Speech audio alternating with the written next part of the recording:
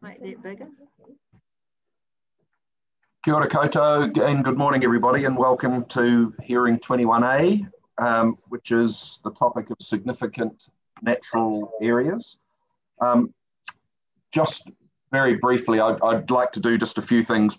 I note that we've got quite a number of lay submitters, and by lay submitters I mean individuals and individual families and those sorts of things. So just want to say a little bit about the process that we follow today before we start.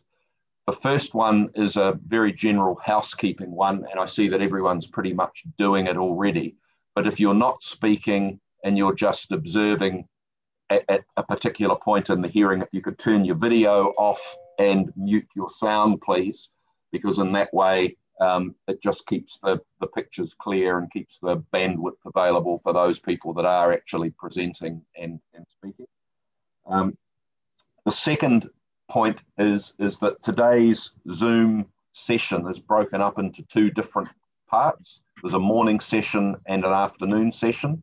And when you're if you're in the afternoon session or want to watch the afternoon session, you'll need to log on to a separate meeting request. So this morning until lunchtime, we'll be on the call that we're on now, and there'll be a separate one of those for this afternoon. When we break for morning tea this morning, which we will at some point, we'll hopefully remind people at the time, but if we don't, please don't log off. Please just simply mute your sound, turn your screen off, go and get your cup of tea or whatever it is you plan to do. And then when we kick off again, it's just a matter of sitting back down and we take off again. A couple of other things regarding procedures for today, and the first one is that we have read all the evidence that's been provided to us. Where parties haven't presented evidence and are simply speaking to their previous submissions or further submissions, we've read those as well. That's the reason why we are limiting people to presenting a 10-minute summary of what it is their issue is, and equally importantly, what they want us to do about it. It's not necessary and it's not helpful for people to be reading out vast chunks of material that we've already read and are familiar with. So we're very keen for you to present your information in a very focused way that's focusing on what the problem is and what it is you want us to do about it. And if you want us to refer to a particular part of your evidence, then point us to it, but you don't need to read it out word for word for word for word. I should also say that the Section 42A report is a very big document. And even though we limit the submitters to a 10-minute summary, we don't put that same restriction on the council. And that's simply because individual submitters are dealing with their own particular issue. The Section 42A authors have to respond to everything. So it follows that they need a little bit more time. But in the same way, Ms. Chibnall's been at quite a few of these hearings now and is pretty proficient in sticking to the key points and helping us in that regard. But I should say too that the Section 42A report is simply a recommendation from the council team. It doesn't carry any more weight of itself than anything anybody else is going to tell us during the course of the day. So just because Ms. Chibnall and Mr. Turner have made a recommendation that says your individual submissions either are or aren't accepted, that doesn't mean to say that that matter's been decided. That's what this hearing's all about, is to actually hear all points of view so that we can make an informed decision. The second to final thing I want to say before I introduce the panel and ask other people to introduce themselves is that for those of you that aren't frequent users or frequent attendees at hearings, please try not to be intimidated either by the technology or by the formality that you may sense in this. We are simply here to hear what you've got to tell us, If we don't understand something or there's something that we'd like clarified, we'll ask you to do that. But you shouldn't feel in some way that you're, in the frame or under the spotlight or whatever else. We're just very keen to hear what you've got to say in your own words and in your own time. So please try and be as relaxed as you can be, given that you may be in unfamiliar territory.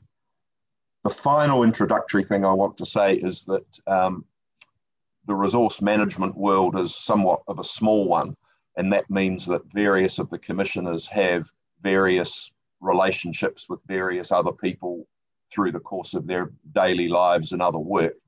And that's why the panel has prepared a register of interests that's published on the council website, and that identifies what those relationships are, and in some cases why some of us won't hear submissions of certain parties because of the relationship that we have with them.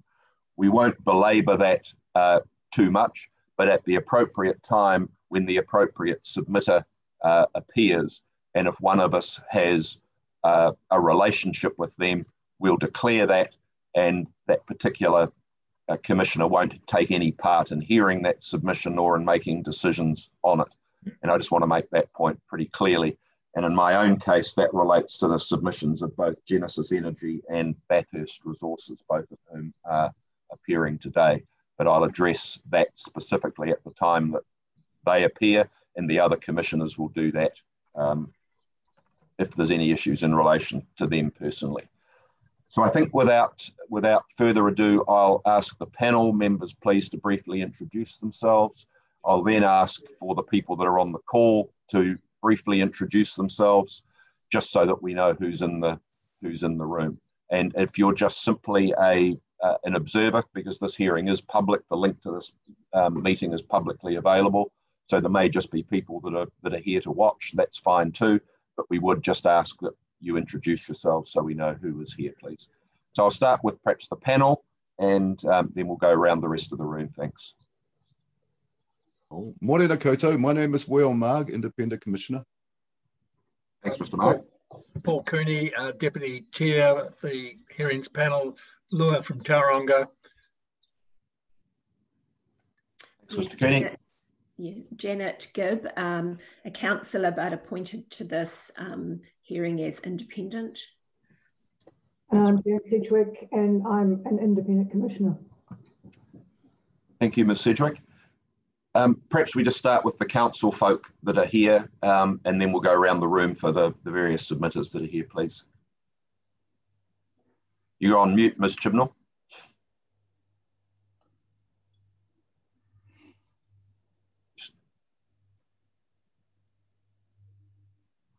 Okay. There you go. Susan Chibnall, Policy Planner in the Resource Management team, and also with me today is Bridget Parham, who's the legal counsel from Ball Council from Tompkin Wake. Thanks, Ms. Chibnall. Good morning, panel. John Turner, WSP. I'm the ecologist acting for the council. Thanks, Mr. Turner. And you've contributed to the Section 42A report alongside Ms. Chibnall. That's correct, yes. Thank you. Morning, folk. My name's Will Gauntlet, District Plan Manager here at the Waikato District Council. Thank you, Mr. Gauntlet. Morena all. My name is Fletcher Bell, and I'm the District Plan Administrator for the Waikato District Council. Morena, I'm Carolyn Red, Policy Planner assisting Waikato District Council. Thanks, Ms. Red. Hi, I am Anton Murray in the Geospatial Department, mainly here as an observer, but available for questions or answers on the technical details. Thank you very much. Morena, I'm Jim Ebenhoe, Planning and Policy Manager at Waikato District Council, observing. Thanks. Thanks, Mr. Ebenhoe. Good morning, everyone. My name is Suki Singh, and I'm a consultant planner to the panel.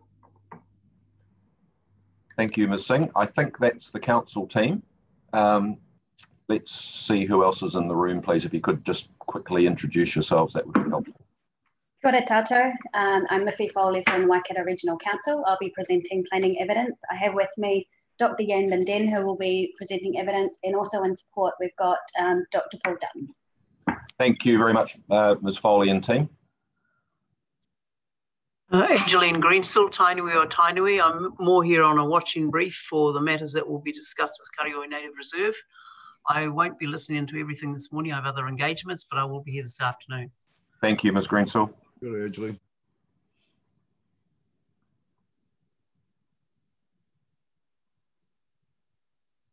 Good morning, I'm Hilary Walker. I'm a Regional Policy Advisor for Federated Farmers. Just observing for this early part, we're presenting later this afternoon. Oh, sorry, later this morning. Later this morning, I think, yes. Yeah, and we'll have 2 farmer representatives with us at that time. All right, thank you, Ms. Walker. Good morning, it's Pauline Whitney here, Consultant Planner for Transpower. I'm also on this afternoon, so I'll just be observing throughout the day. Thank you, Ms. Whitney.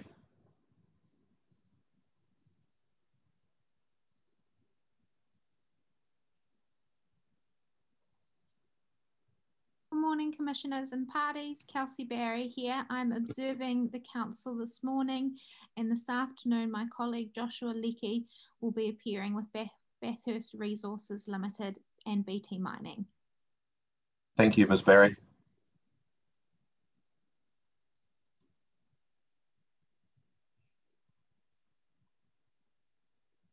Don't all speak at once.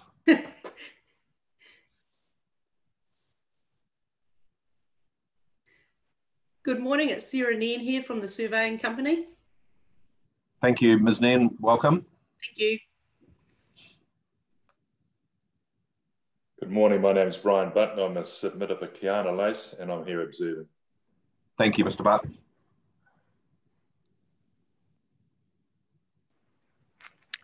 Morning.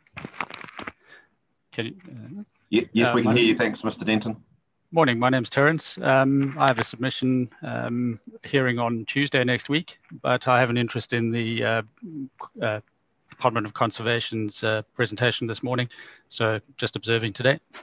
Thanks, Mr. Denton, and welcome. Thank you. Hi there, Mark Young-Nicol here from WSP, Senior Ecologist. I'm just here observing this morning as well for a short time. Thank you very much.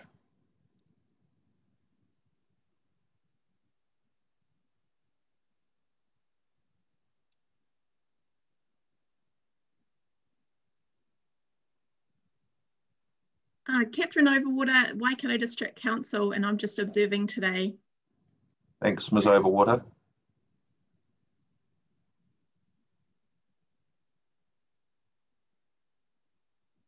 Morning, Robbie Bennett. Just a landowner with an SNA. I'm just here to observe today. Thanks, Mr. Bennett. Welcome.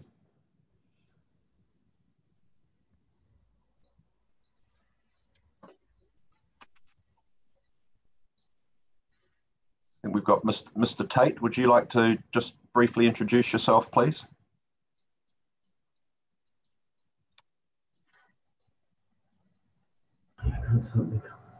We can hear you. That's fine, Mr. Tate.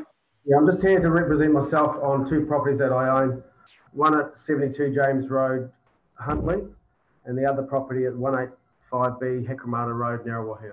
Okay, thank you, Mr. Tate. I think we've got Ms. Tregida, if I'm not mistaken, even though the screen just says Jean. I'm surmising that that's Ms. Tregida, who we've heard from in a previous hearing, but the person with Jean on their name tag can confirm that for us, please.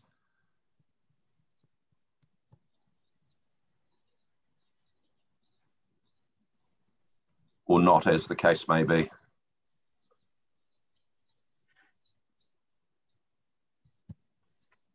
All right, I think that's everybody. And if other people join during the course of the morning, then so be it. So I think we'll make a start on the substantive matters today, and we'll start with Ms. Chibnall and Mr. Turner, please. And I think we should say at the outset, we certainly appreciate that this has been a bit of a mammoth task getting to where you've got, and we're grateful for the time and effort that you've put into trying to reconcile a number of different views. So we're grateful for that, bearing in mind the point I made before is that Ms. Chibnall's report and Mr. Turner's input are recommendations to us that we will accept or otherwise, depending on how everything pans out after the hearing's concluded. So thanks, Ms. Chibnall. Just when you're ready, thank you. All right, thank you for that. So good morning, Chair and Commissioners. My name is Susan Chibnall, and I am the Section 42A Reporting Officer for the Natural Environment, Indigenous Vegetation and Habitats topic. I'm also the author of the rebuttal evidence in relation to the topic. I wish to introduce Mr. John Turner from WSP, a technical expert on ecology, and is here today to answer any questions the panel may have in his capacity as Council's ecological expert. While I do not intend to cover my recommendations in detail, my opening statement will provide a broad overview of the legislative framework for Indigenous biodiversity, the spatial data for significant natural areas, the objectives and the associated policies and rules in relation to significant natural areas, SNAs, overview of the submissions and themes, main changes recommended from the notified version, amendments from the submitted evidence, and matters still in contention. And for legislative framework and Indigenous biodiversity in paragraph 4, can I take that as set out as read in my... Yes, thank you. Yes, no, that's fine. Okay. So objectives, policies, rules, and plans. We'll begin by outlining the purpose, structure, and content of Chapter 3 Natural Environment, which contains the objectives and policies relevant to this topic. Chapter 3 also contains objectives and policies for outstanding landscapes, significant amenity landscapes, and natural character. However, submissions in this regard have been addressed in Hearing 22. As notified, Chapter 3 has one overarching objective for Indigenous biodiversity and a suite of policies to support it. This objective is a general approach for all Indigenous vegetation and seeks to ensure the biodiversity and ecosystems are maintained or enhanced, which aligns with the policy direction in the regional policy statement. The supporting policies include considerations for Indigenous biodiversity when undertaking activities. There is a second objective, which is specific to SNAs and seeks to protect and enhance Indigenous biodiversity within SNAs. The supporting policies set out the management approach to Indigenous biodiversity. The proposed district plan maps contain a spatial layer that indicates where SNAs are located in the district. The rule framework is designed to apply to the identified SNAs, with a more restrictive approach is imposed within the spatial overlay and a less restrictive regime outside the spatial overlay. The criteria for identifying SNAs are located in Appendix 2, criteria for determining significance of Indigenous biodiversity. The rules for Indigenous biodiversity are set out in zone chapters. The rules manage the following activities within SNAs: earthworks, vegetation clearance, subdivision, which incentivises the protection of SNA by the allowance of additional lots, and subdivision that divides an SNA. There are rules applying to Indigenous vegetation outside an SNA to cover vegetation clearance for the rural zone and country living zone. The rule permits unlimited vegetation clearance for specific purposes, for example, removing vegetation that endangers human life or existing buildings or structures, or limited amounts of clearance for other reasons, such as maintaining productive pasture or creating a building platform. So an overview of the submissions. There are 623 primary submission points addressed that relate to the Indigenous vegetation and habitats, and 674 further submissions. 31 pieces of evidence were received, and that includes all the rebuttal evidence. The common themes are the accuracy of the SNA mapping, objectives and policies, and the application of policies managing the hierarchy of effects, including offsetting and environmental compensation. The management of Mānuka and Kānuka and their recent classification of being either at risk or threatened, land use effects regarding earthworks and vegetation clearance, the recognition of farming activities, responsibility of Kauri dieback, and the management of Indigenous bats. The main changes recommended from the notified version are the mapping of SNAs. There's been much discussion within the evidence on the mapping of SNAs. Through my consideration of the submissions and site visits to submitters' properties, I became aware of the high level of inaccuracy of the data informing the mapping of these sites. I've outlined some options to address the inaccuracies of the mapping in my Section 42 report. My recommended position is to remove the mapping of SNAs from the proposed planning maps until such time as ground truthing has been undertaken, but retaining the mapping for those properties that have been ground truthed or have been subjected to an extensive and detailed ecological assessment as part of the statutory process. For example, the notice of requirement for the Huntly bypass, or they're in ownership of a government organisation such as Department of Conservation, or are protected by a Queen Elizabeth Trust covenant. As a result of this recommendation, it has necessitated amendments to the definition for significant natural areas so that the SNA provisions apply to every piece of Indigenous vegetation that meets the criteria contained in Appendix 2, or those areas mapped such as on the planning maps. This is a similar approach to the operative district plan, and it has also necessitated amendments to policy 3.2.2 regarding the identification of SNAs. The up-and-coming National Policy Statement for Biodiversity is likely to require all territorial councils to undertake a district-wide assessment to determine if an area is significant against criteria contained in the National Policy Statement and suitably identify it. This assessment must be undertaken within 5 years after the commencement date. As a process subsequent to the Schedule 1 process associated with the proposed plan, I recommend that the Council promulgate a series of plan changes specific to each geographical area to reintroduce the full mapping concept back into the district plan accurately and delete the application of the general SNA criteria from each geographical area through each plan change. Mr. Turner and I undertook site visits to 40 properties in response to submissions, and all of these resulted in recommended changes to the map SNA for those properties. I have recommended 3 further amendments to SNA mapping as a result of the submitted evidence. So non-regulatory support. A number of landowners, particularly in the farming community, expressed concern that they are taking care of SNAs on behalf of the district with very little assistance or recognition.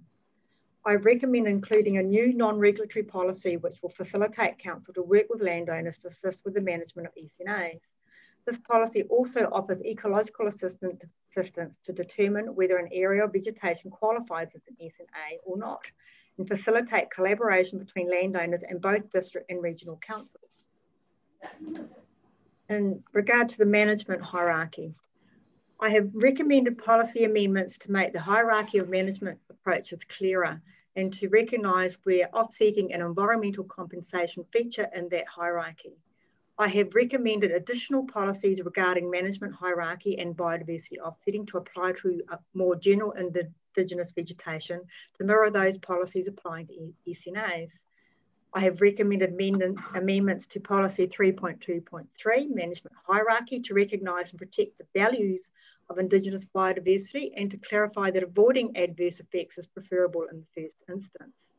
I recommended an additional clause in policy 3.2.4, biodiversity offsetting, to avoid adverse effects to the extent practicable, and a new clause to recognise there are limits to the appropriate use of biodiversity offsetting, as this will better reflect the regional policy statement. I've also recommended including new definitions for biodiversity offsetting and environmental compensation to provide additional clarity. In terms of the existing infrastructure and functional requirement, I have included recognition of existing infrastructure in policy 3.2.6 in terms of maintenance, operation and upgrading. I recommended an additional new policy to recognise that activities may have a locational or functional requirement to locate within an SNA where there is no alternative location, as there appears the proposed plan does not address this aspect of the RPS. Earthworks rules.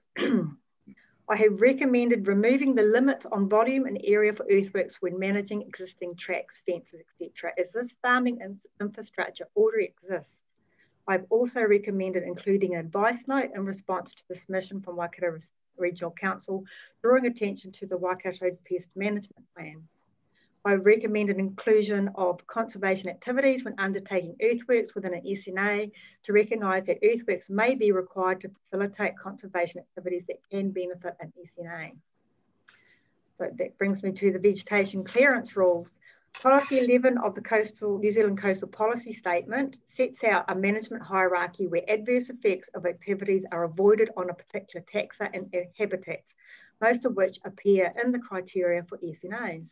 This absolute policy direction of the NZCPS has necessitated changes to rules to separate SNAs in the coastal environment from SNAs outside the coastal environment, with more restrictive rules applying to SNAs within the coastal environment. It also became apparent that the rules did not explicitly allow for simple and logical activities such as clearance of non-Indigenous species in an SNA and vegetation clearance outside an SNA, particularly relevant to the urban zone. I have also recommended vegetation clearance associated with conservation activities, relying on the existing definition of this term as a permitted activity within an SNA. On the matter of Kauri dieback, the Environment Court decision arising from Thames Coromandel District Council's district plan held it as a function of a territorial authority to manage the control of Kauri dieback to maintain Indigenous biological diversity. I've recommended a simplistic approach to the management of Kauri dieback, where I have recognised the disease via a broad approach and a policy. To support the policy, I have recommended straightforward rules where no earthworks can be within the Kauri root zone and a matter of discretion if the permitted standards are exceeded. The reason for this simplistic approach is that I consider it would be more effective and efficient and practical than the more complex approach sought by the Department of Conservation.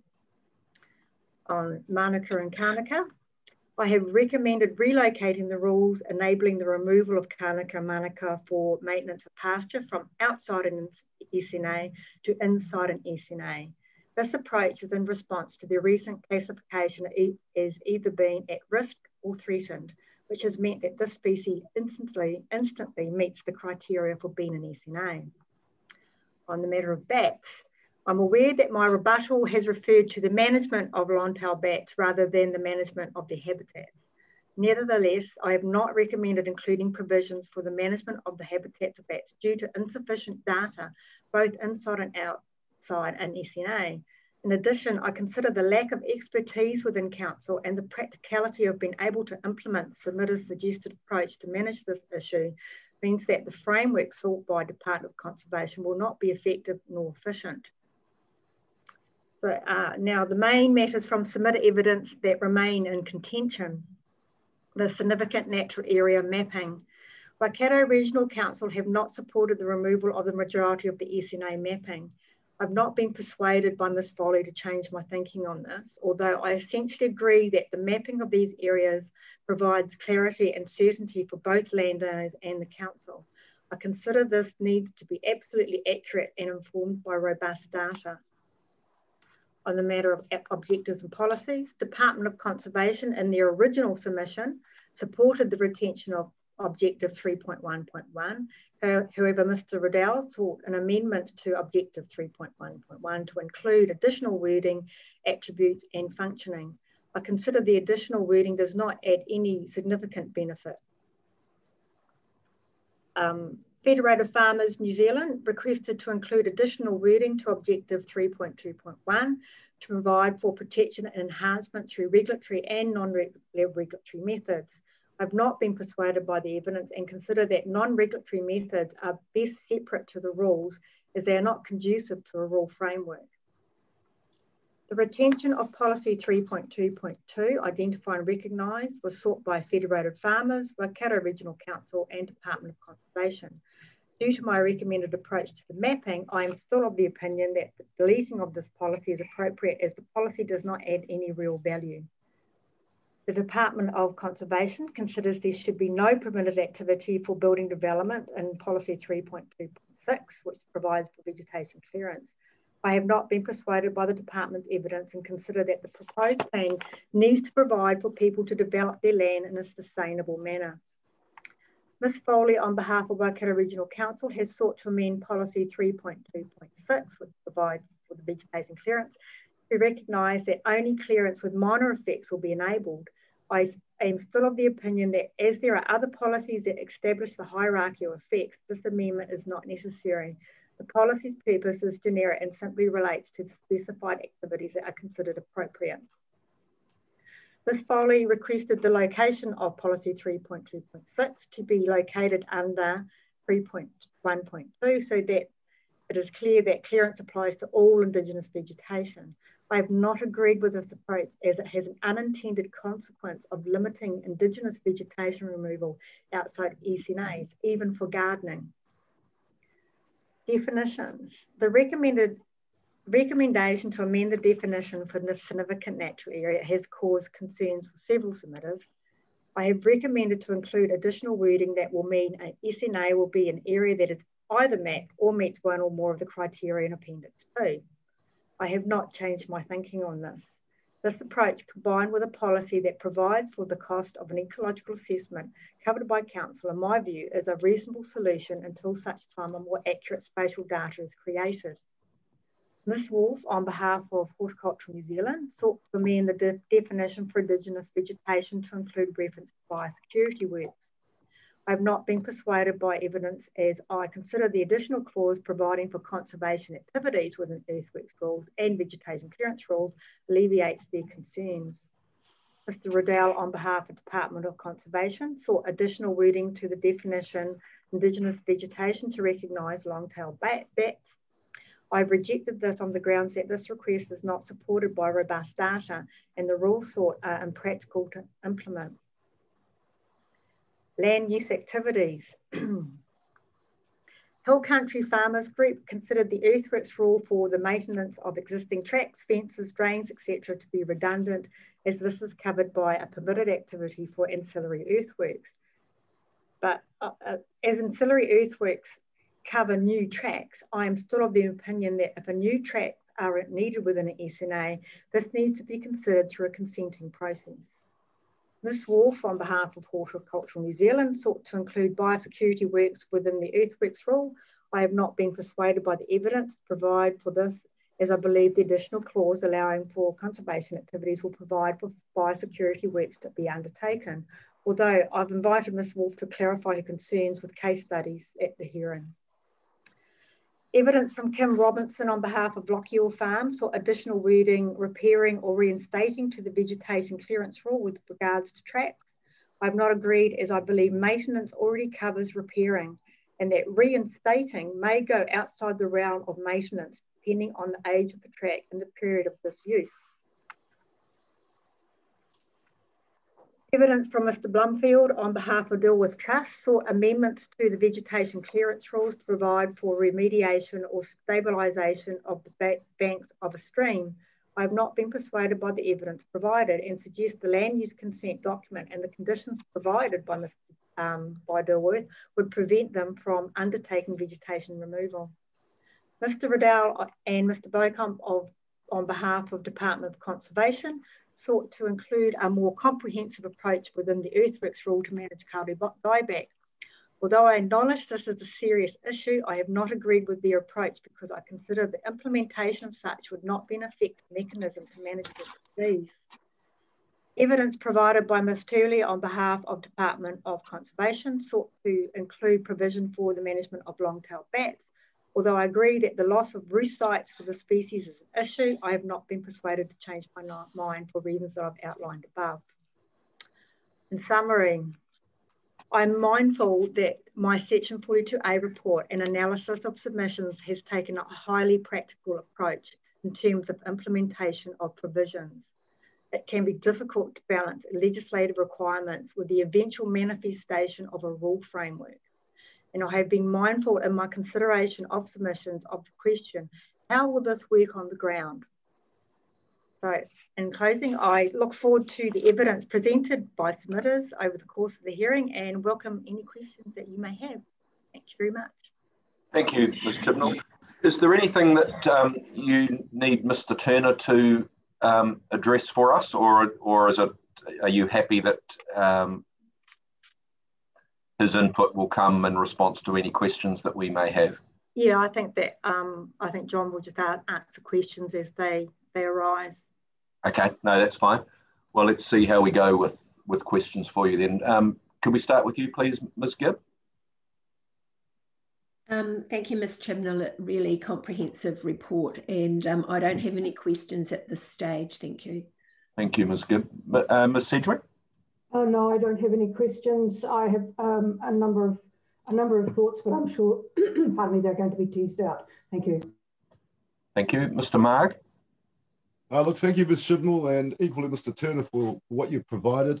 Your summary is comprehensive, but I was just wondering, just going back to the summary and the options that you have provided us from 1 to 5, did you want to elaborate a little bit more on perhaps those for us? The options for the mapping? Yes, sorry, I should have said mapping. Have I got, did I? They're in paragraph 59 of your I think it's the objectives and policies. Yes. Yeah, the objectives and policies 42A report, paragraph 59. Oh,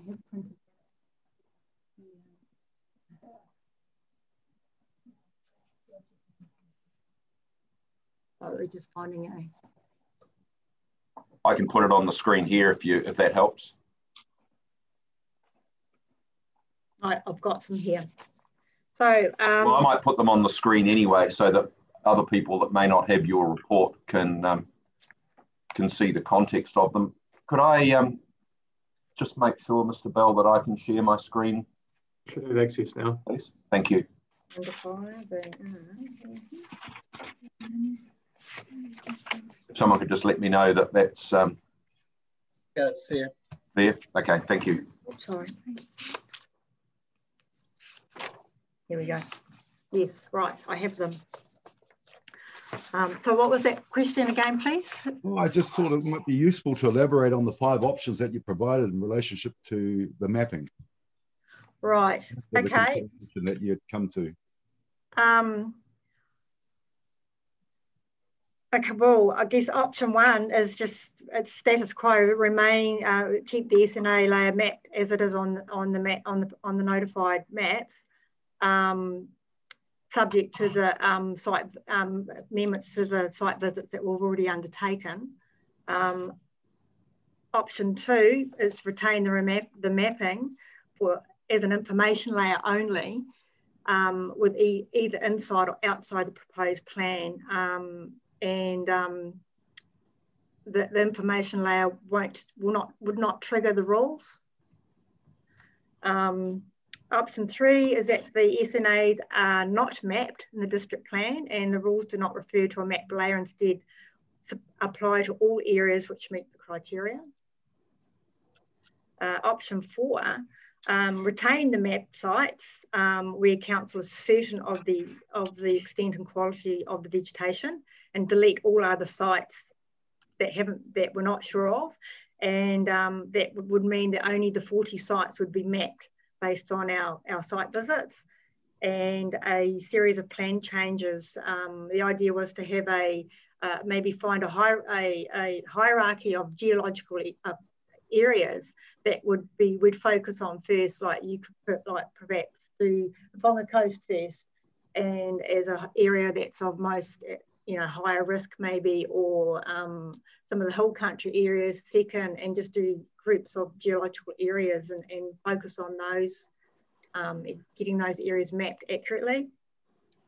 Option 5 which is what I landed on, is that it's a combination of 3 and 4, which is to retain the mapped sites where we know for certain that they're accurate, and delete all the other sites from the planning maps and amend the provisions to apply to every piece of Indigenous vegetation that meets the criteria.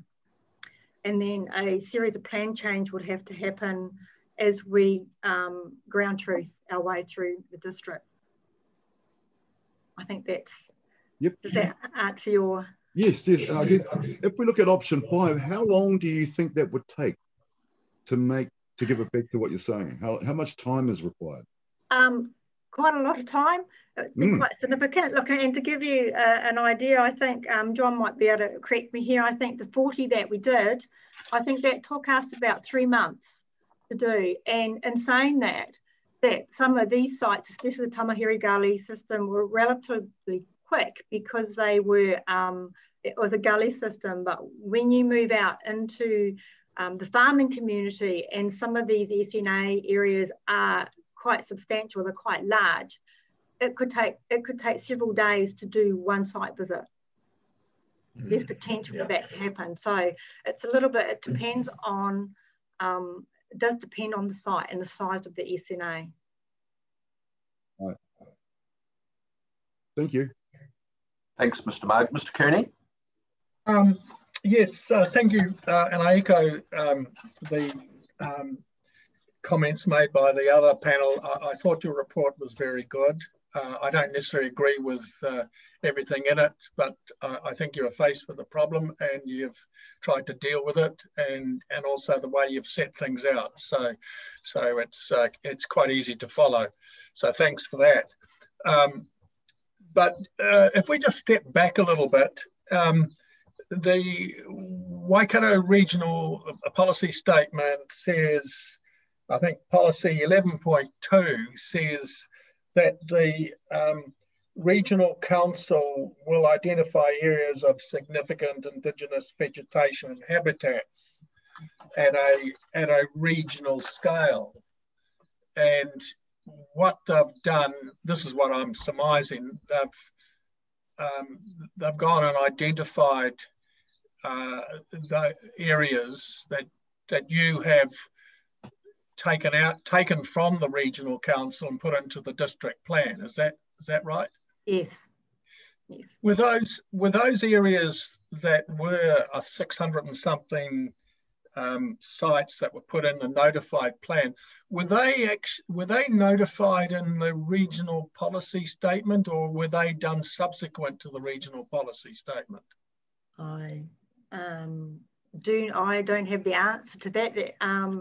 I think that I don't think they would have formed part of the regional policy statement. No.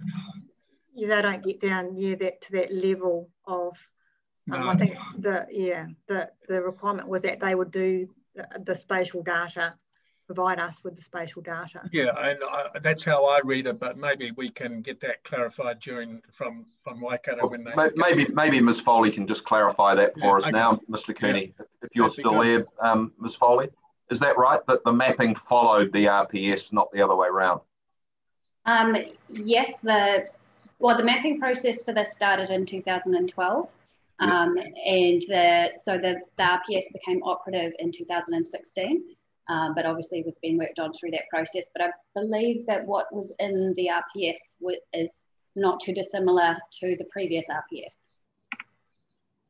in terms of the SNA criteria. Oh, yeah. Yeah, so the criteria are in the RPS, but the maps themselves mapping is separate, yes. Yeah, okay. The process to get to the mapping is in, and what needs to happen with it is in the RPS, but the mapping itself isn't. Okay, thank you. So the mapping started in 2012, did it? And then when was it finished? Can I answer this question? Yep, Yang, Dr. Dean will assist with that. Yep, thank you. So the mapping started in 2012. At the first stage finished in around 2017 to 2018.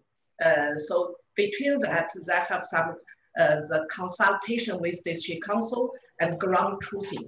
So this is the first stage of SNA. So from 2020, there are more 40 sites with Mr. Turner has been ground truth. So yeah, I don't want to get into it. Yeah, we don't need, that's fine. We just want to get that understood at a high level and just what followed what, and I think we understand that now. So thanks both. So the information there was gathered, and it's been in the regional council possession since around about the end of 2018. That's what I gather from what the previous speaker said. And I will be interested, and I will be asking the regional council why they didn't go out and ground truth this themselves to make it more accurate. But you really just said, well, okay, I know there's a qualification in the regional policy statement to say, check this out. but it seems, just reading the material that we've been presented with, that what you got on these sites was a high degree of inaccuracy. I think that was the description of Mr. Turner, and that there were buildings, gardens, pasture, and exotic plant species. Is that what, I know the Regional Council's got a different view, but is that what you found? And perhaps Mr. Turner could comment on that. Yeah, there's a wide range of things on the different sites, from sites that were completely pasture, and we removed those completely. They were people's gardens. Some of the sites, there was only small adjustments to be made. Some were accurate. There was about 25% were accurate, mainly around the Tamahiri gullies. But the rest we had to make adjustments. In some cases, we had to remove the entire site from the map. In other cases, we just made small adjustments. But it was quite a bit. Definitely, it's fair to say that in a lot of cases, it was very inaccurate. Certainly for individual property owners, it may not be in the context of an overall SNA, which may extend well beyond the boundaries of the property. And therefore, you've got some mapping that's come into a property, but it may well take out most of the garden, for example. If that makes sense? Yeah, no, it is. Are you able to sort of put a percentage on the other way and say, well, how much of what you found really had no relationship whatsoever to SNA?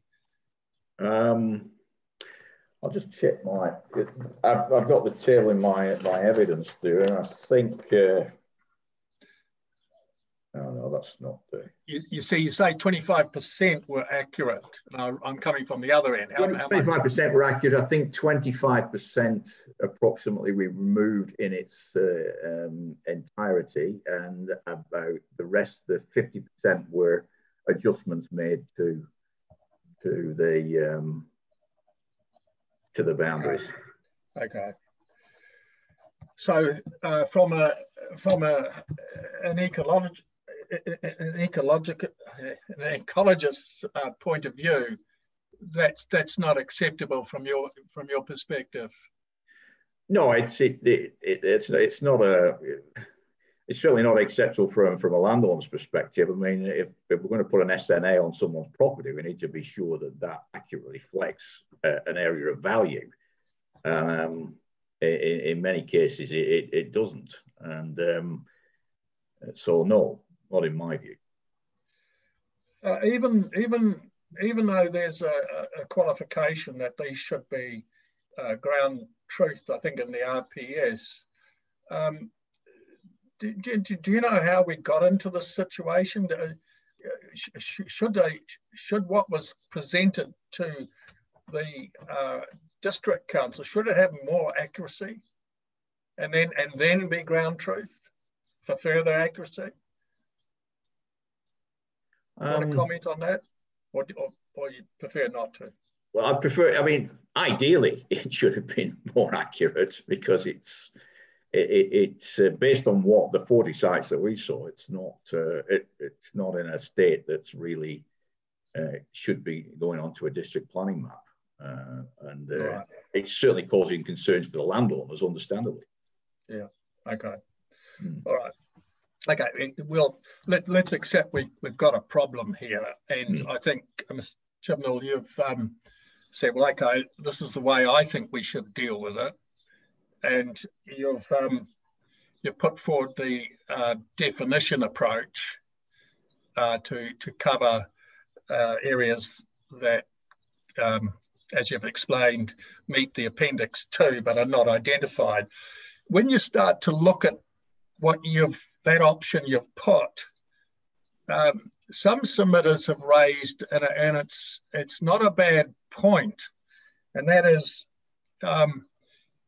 if you accept your proposal, you're actually enlarging what was actually notified, aren't you? Because you know, and I think the point was made in the surveying company submission that, and I've got a note here, according to them, it would have the effect of enlarging the SNA provisions from 698 sites to almost the whole district, where SNA rules apply according to the zoning.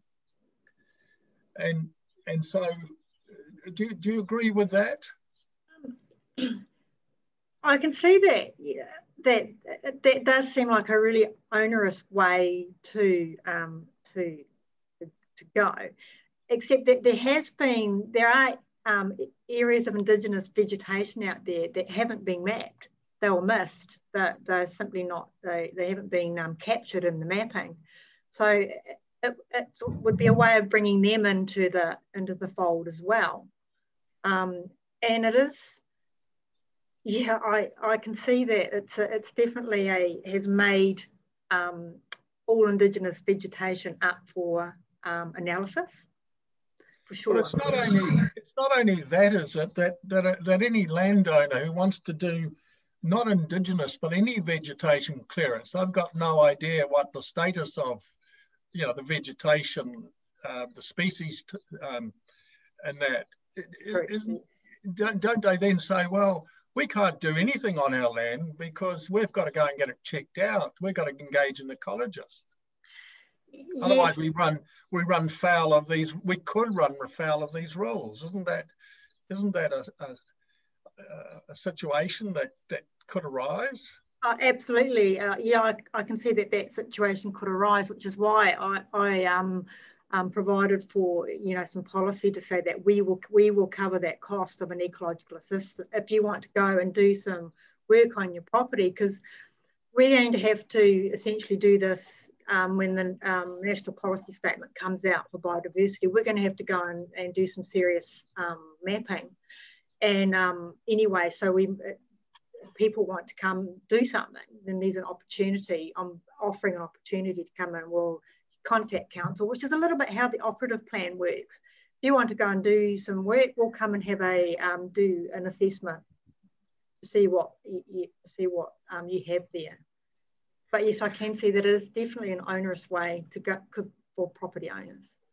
Yeah, and I know the previous plan might have something about paying for an assessment, but this is pretty broad, and the way the definition covers everything. And do you know if you've got council? See, we can't impose a condition on a third party legally. We can't. No. And that would include as independent commissioners or hearing panel, we can't say, well, the council must meet the costs, because it's the local authority who has to meet that cost. And there's a distinction between a consent authority and a local authority, and I don't want to go into that. But has the council, as a local authority, have they, when we've seen nothing of it, have they just said, well, look, we'll pay for this? Well, like I said, it's in the operative plan now. That's how we function. And I don't think like I said, next year there's going to be no option, that we will need to be able to fund this and go and ground truth all these sites. It's going to be a requirement. And I get the third party approval, but I think it's not the way the policy is written. I don't think it's relying on anyone seeking to do a activity. It just means that if somebody, well, I suppose it does, if somebody wants to come and do an activity, contact us, and we can come and have a look, we're going to have to do it anyway. I think that's what I'm saying. So, well, the regional council, the regional council signalled they don't want to pay for anything, haven't they? Well, they have, but it is a joint responsibility in the RPS that's what happens. Yeah, and we don't have the jurisdiction to impose it on the regional council. No. You've got to pay for this. So I just want to highlight that it's not as straightforward as what you've sort of signalled in your in your report. So if we move on and say, well, okay, and some of the submitters have said, well, look, you know, why not just keep them in the as identified areas?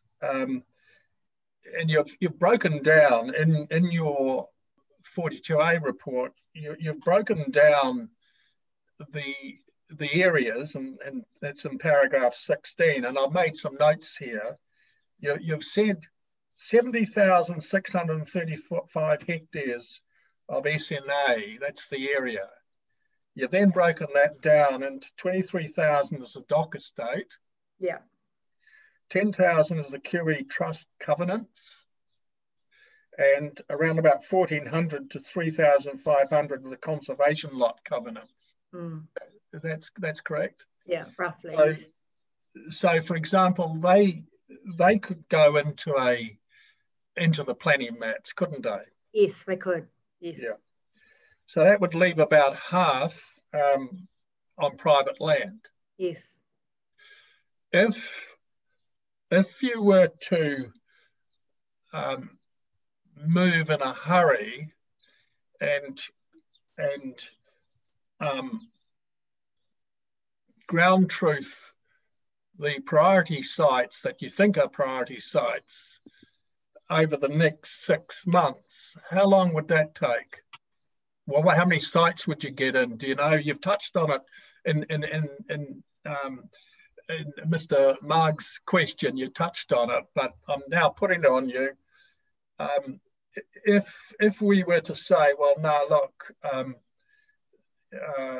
we only rely on the mapping and put in all these other public type areas, but for the private land, you go off in ground truth and we'll give you 6 months.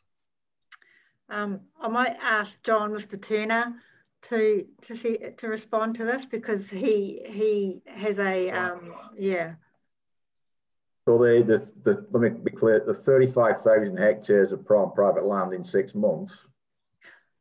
That might be a challenge, to say the least. I think, to do it accurately. Yeah. But I realise that you're not going to capture them all. But how many do you think you'd get done?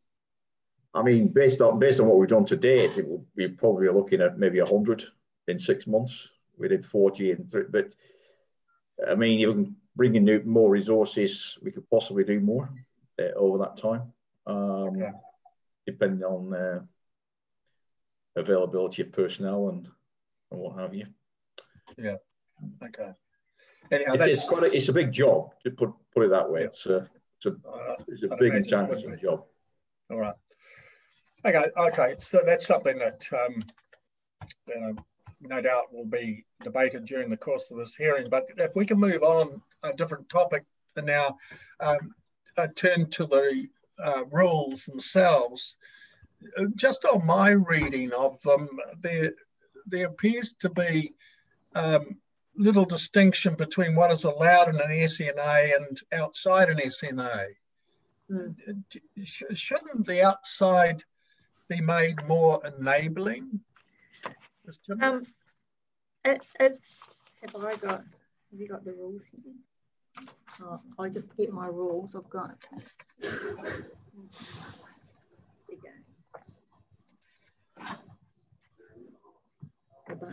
I'm just going to have a look at the rules so I can. There are some slight differences. Again, I think that this approach has been brought over from the operative plan, where there was kind of like a similar approach where you're either in a landscape policy area or outside. So it was a slightly similar approach to that. And I think if you're inside, if I look at the rural rules, yeah, but I have actually put these into a table, but it's still in the table still requires some fine tuning. So if you're inside. Look, I don't want to go through and hold up, but I just make the point that was, and I've seen others present, I think Federated Farmers presented a chart too comparing both, and someone else did it. And when you start to look at it, I'm just saying to you, well, look, I'm not sure whether there is a real difference between the two, and maybe it's something that we need to discuss during the course of this hearing. I'm just bringing it up. That's right. So I think the main differences are just the amount you can clear for building development, where it's gone from, and if you're in an SNA, it's 250 square metres. If you're outside an SNA and you're in Indigenous vegetation, you can do 500 square metres. So that's fundamentally now probably the main differences. Yeah, because when you look at the RPS, it actually, and this is covered in the submission from one of the mining companies from Bathurst, I think, and they make the point that the RPS is not promoting a no adverse effects regime. So that point would be relevant to what you can do outside an SNA, I would imagine. So that's something that perhaps needs to be looked at. Just moving on from that, I think turning to Bathurst, if you could just make a note of the points they raised there when they come to give their evidence, because there's some points there that I think you should have a look at.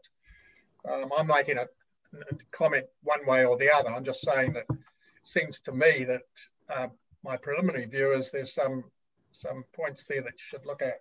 Yes. The other one is in the coastal environment area, you've taken almost absolute approach. Is that something you should have another look at? There, I know what the law is in the coastal environment and the coastal policy statement, but I just wonder the way you've framed yours. It's a bit of a blunt tool, isn't it? It is, for sure. Yeah, I definitely appreciate that, and definitely open to suggestions how that could be relieved a bit. All right. And the other thing is, just moving on from that, is that the earthworks rule 22.2.3.1, you might want to have a look at that. It doesn't seem to have a catch-all rule in it. And I think you might want to have a look at that as a discretionary activity. Right, okay. Okay. Okay, and I think Federated Farmers has put forward a comparison table. I think you need to check that. I'm not sure some of that may be accurate, but I just raise these points because I'm sure they're going to come out during the hearing. So that's me. Thanks, Mr. Chairman. Thank you, Mr. Cooney. You've covered a lot of the ground that I was going to cover, so I don't think there's any point in going through that again. So I've only got a few questions. Just in terms of the 40 properties that have been ground truthed, that's been a 3-month exercise. Can you just, in very round terms, tell me what the cost of that has been and how many hectares in broad terms have been surveyed or ground truthed? And I don't want you to disclose any commercial, arrangements between you and Mr. Turner, but broadly speaking, what's been the cost to the council of that 3-month exercise? John, do you want to answer that, or? He's on mute. On mute. I'm not on mute now. I'm breaking down in the head what we've invoiced to date. Well, no, I don't really want to ask. I don't want you to feel that you have to disclose, your invoicing. Perhaps I can ask. I don't know if Mr. Gauntlet or Mr. Ebano or Ms. Rat can just give us a broad number that says, look, the ground truthing exercise has cost council in terms of staff time and the way that we accumulate costs and so on and so forth, has cost in the order of X. What would X be? Can anyone just enlighten me on that? I'm just mindful of Mr. Turner. I don't want to ask Mr. Turner for his invoicing details. I don't think it's hard to give it. Sorry, you can answer it, Ms. Chibnall. Yeah, in the realm of $100,000 plus. Okay, and how many hectares? It's probably in the table, but I don't recall seeing it added up. How many hectares of SNA has been ground truthed on that basis? About. And then I will let Mr. Turner answer. I wouldn't have a figure for that, to be honest. It's. I'm only after. I mean, I can go and look at them all and add them all up later. But in broad terms, are we talking, 50 hectares, 1,000 hectares, 10,000 hectares? I would put it at less than 500 hectares. Less than 5, yes. Yeah. Okay, no, that's okay. Thank you. That's what I'm trying to get some sort of handle on. And if the suggestion's been made by Mr. Cooney, or not necessarily a suggestion, but raised the prospect of saying, well, maybe between now and when the hearings process finished, you could ground truth a bit more. And you said to him in 6 months, you could do another 100 or thereabouts. Mm. If you focused on the important ones that were perhaps more likely to be obvious so that they didn't need, in-depth surveying, you could sort of walk around the perimeter and go, it's pretty obvious that complies with the criteria. If you were to take a 6 month period and you were, focused on what you thought were likely to be the higher value areas, and you focused on those where you could get the most bang for the buck, how many hectares more do you reckon you could add to the list in that 100 sites that you mentioned? And broadly speaking, how much budget would you need? Okay. And I'm not holding you to it. I just want to get a sense of what sort of work we're possibly contemplating. I mean, you're talking about perhaps a higher level approach rather than a detailed assessment. Well, no, I'm saying that it's robust, but it's got the level of input required for you to be satisfied, because it may be that you can do it. If it's obvious, I'm assuming that if something's all patchy and some's good and some's rubbish, you've got to go in there and discriminate. But if it's much more obvious that there's, 100 hectares up on the hillside over there, and I've walked around the perimeter of it, and it's all full of, high value native bush, you probably don't need to go in there and, count each tree and identify it. You can say, I'm satisfied that should be in. Yeah. Do you see what I'm trying to get at? I can see what you're trying to get at. It is. If you had 6 months, we came back again and said, how many hectares have you added to the SNA list and how much has it cost? That's all I want to get a handle on. You could probably, maybe another 1,000 hectares. We could possibly do what we've done. Yeah. On 6 months, we can definitely do it. So maybe between 1,000 and 2,000 hectares then, because if we could. Did you say 2,000? Yeah, maybe we could refine our approach a bit. Yeah, okay. And broadly speaking, how much would that cost? Broadly speaking, and I don't mean your fees. I mean, so I'll ask Ms. Chibnall, how much budget would you need to get from Mr. Gauntlet or Mr. Ebino or the mayor or somebody to do it? Well, they've just given me a figure for the first lot, which is 115K plus staff time. So, so it's a couple of hundred. We're talking several $100,000, yes, aren't we? Yes, we are. We're not. Yeah, okay. We are. And how much of that's in the district plan budget? Not that much. Presumably either naught or very close to it, I'm guessing. Yeah. Yes. Okay. Yes. All right. That's helpful. I'm only asking that for context. So that's the only reason for asking it.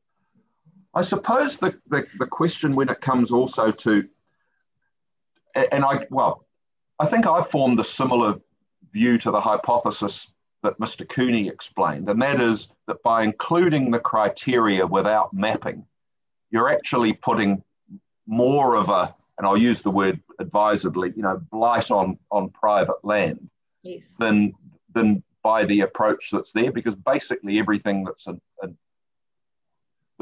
native species presumably has to be checked out by somebody, which also begs the question is, if it just got chopped down and it was at the back of a farm somewhere, who would know? How would it ever be enforced? Et cetera, et cetera, et cetera. So I guess I'm wanting to, if you could clarify, how much of the direction that you've taken in terms of the rules in particular has driven off the draft national policy statement on biodiversity, and how much of it's driven off what the RPS says about protection of Indigenous vegetation and significant habitats of Indigenous fauna? In terms of the vegetation clearance rules, or just generally. In terms of the national policy statement, definitely was mindful of their approach to, proposed approach to Mānuka and Kānuka. And I've tried to provide for the pasture maintenance in that regard for managing that species. And because it is, and I think for the regional policy statement, it's just, like I said, balancing the two, protecting and maintaining it, enhancing it, versus the allowing people to still function on their.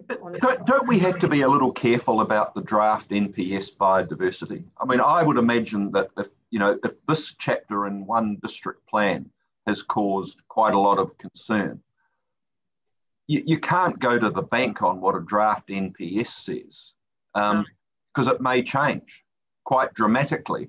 And don't we have to be careful not to embark upon a process that in 6 months or 18 months, whenever this document finally emerges, because it's been a long time in the gestation.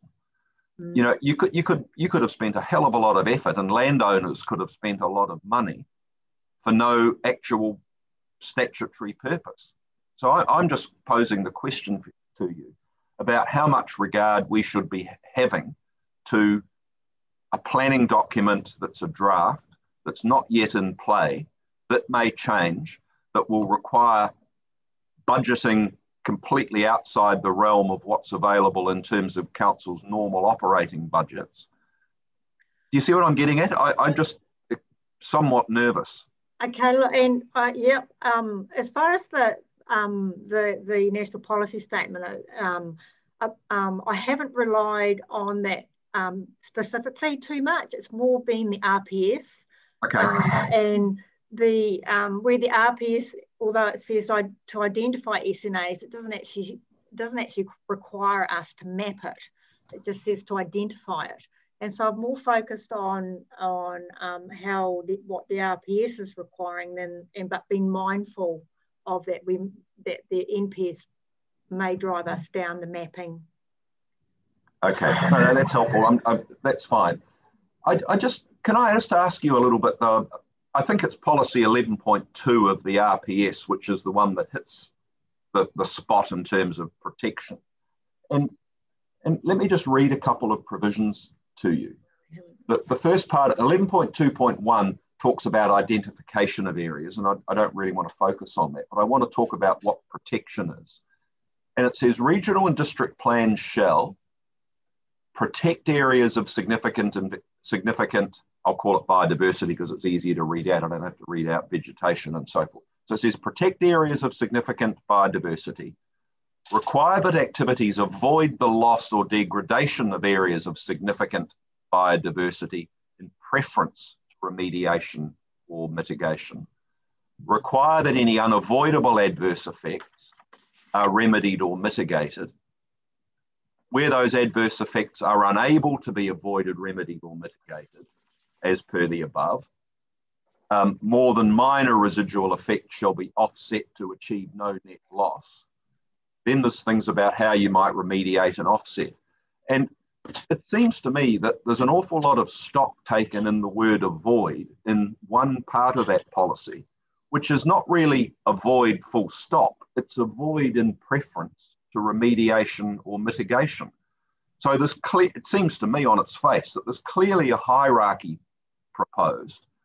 And I just wonder if we were to adopt, for example, and you haven't recommended they be accepted, but some of the submissions, for example, of the Department of Conservation were to be enacted or to be included.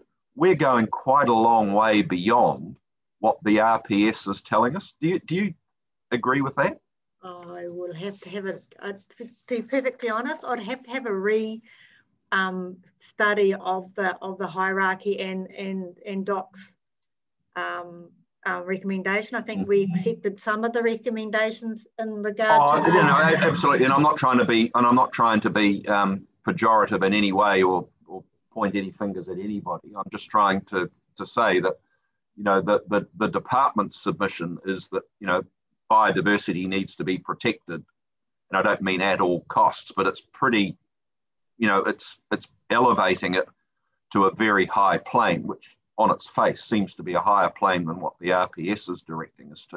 And I'm just inviting you to comment on that. No, I agree. Yes. Okay. And in terms of the last, I think this is the last question.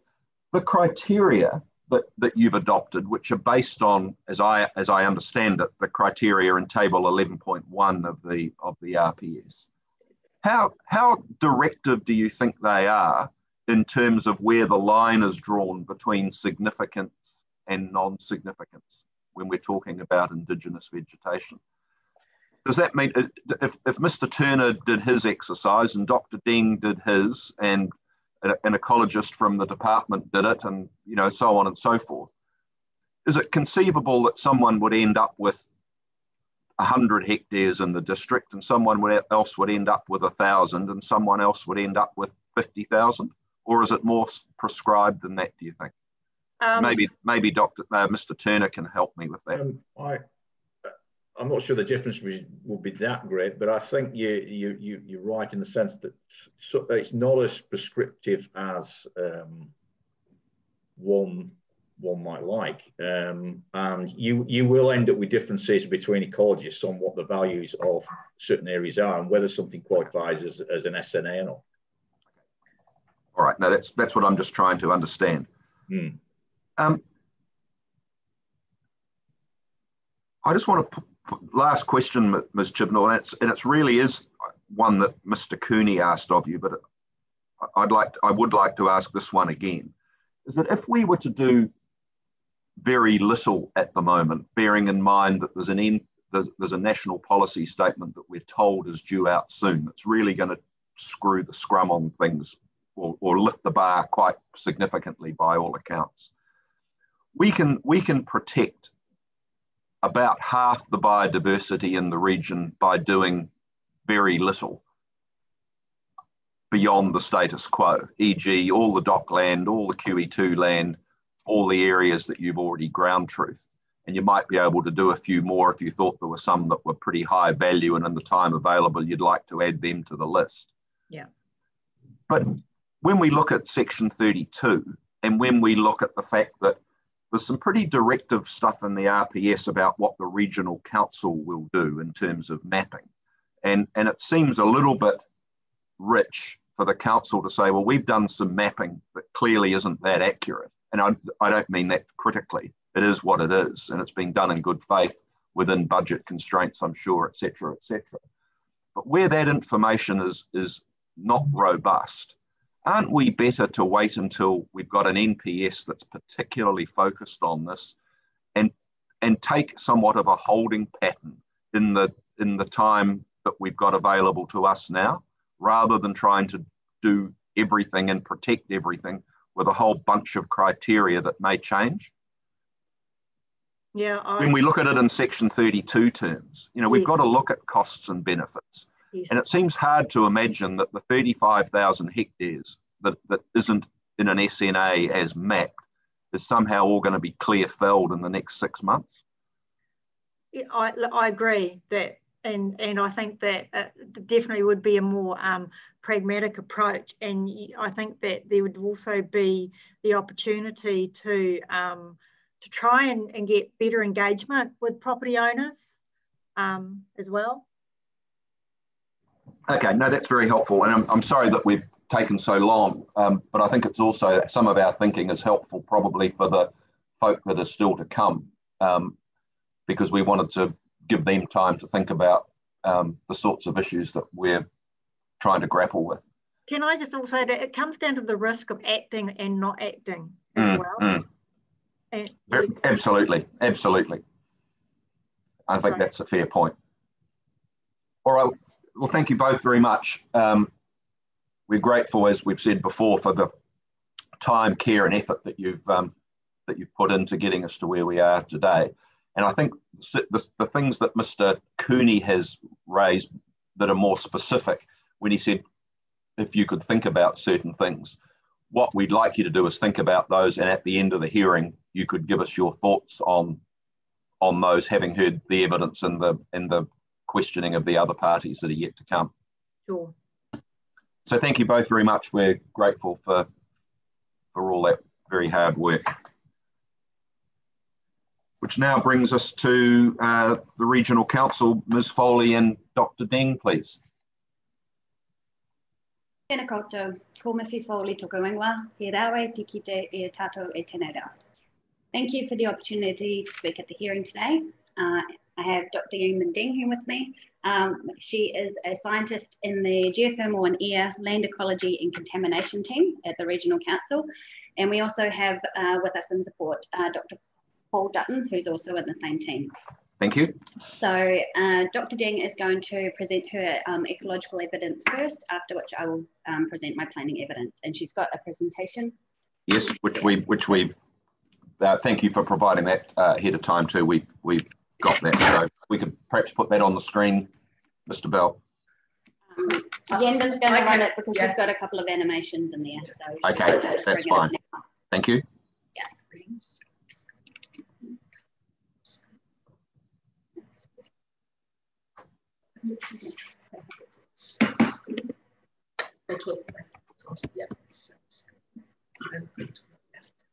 Yeah, we'll mix up slideshow.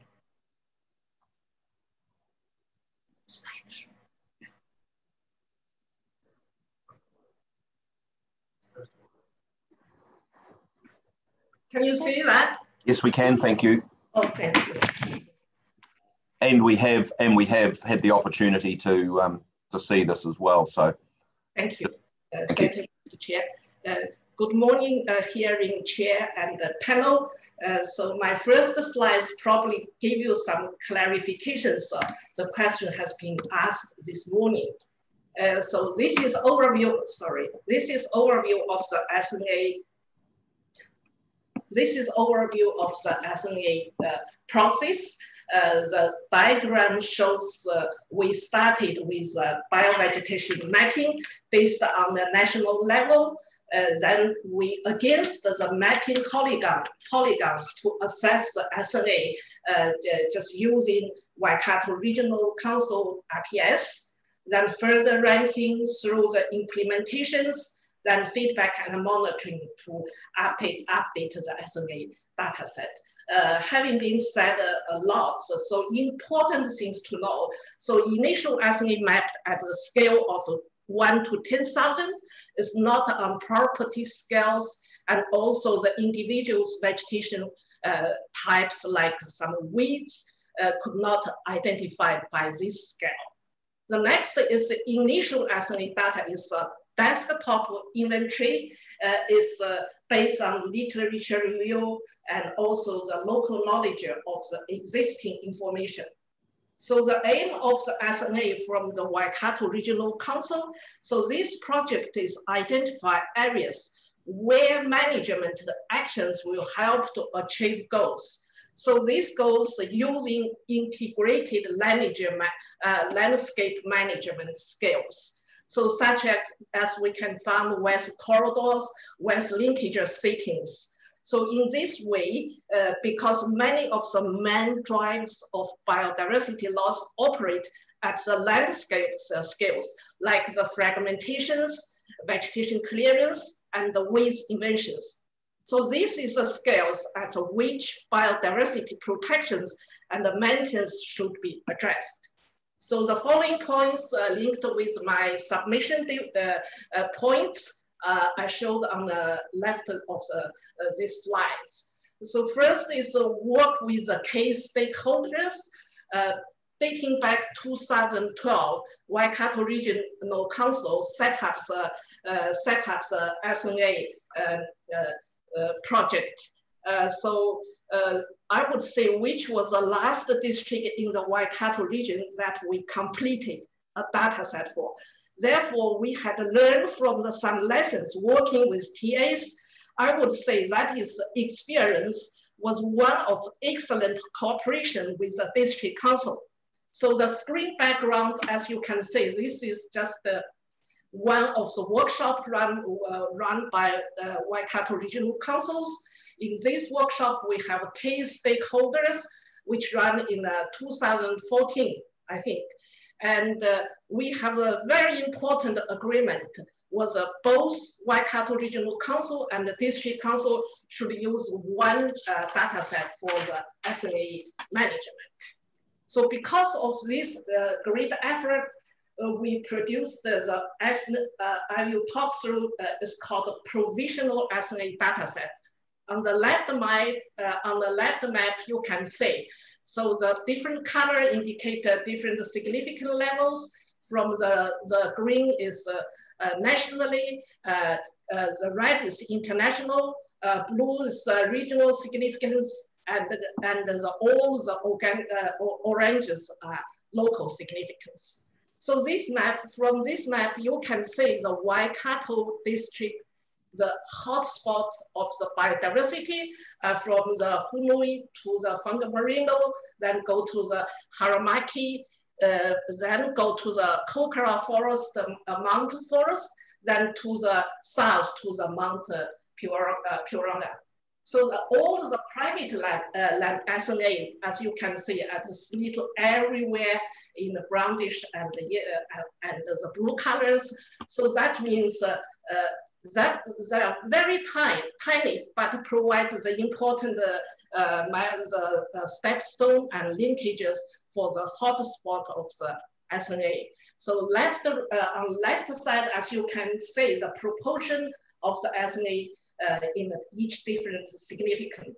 So total, there are 6,900 SNA has been identified in this data set. Well, so these SNAs have covered many different ecosystem types, from the wetlands to the forest fragmentations, to the sand dune, coast cliff, and the Nikon cave, karstland, which is rare ecosystem, lakes, and wetlands. So this significant habitat has provided 105 threatened species for their living on these valuable ecosystem types.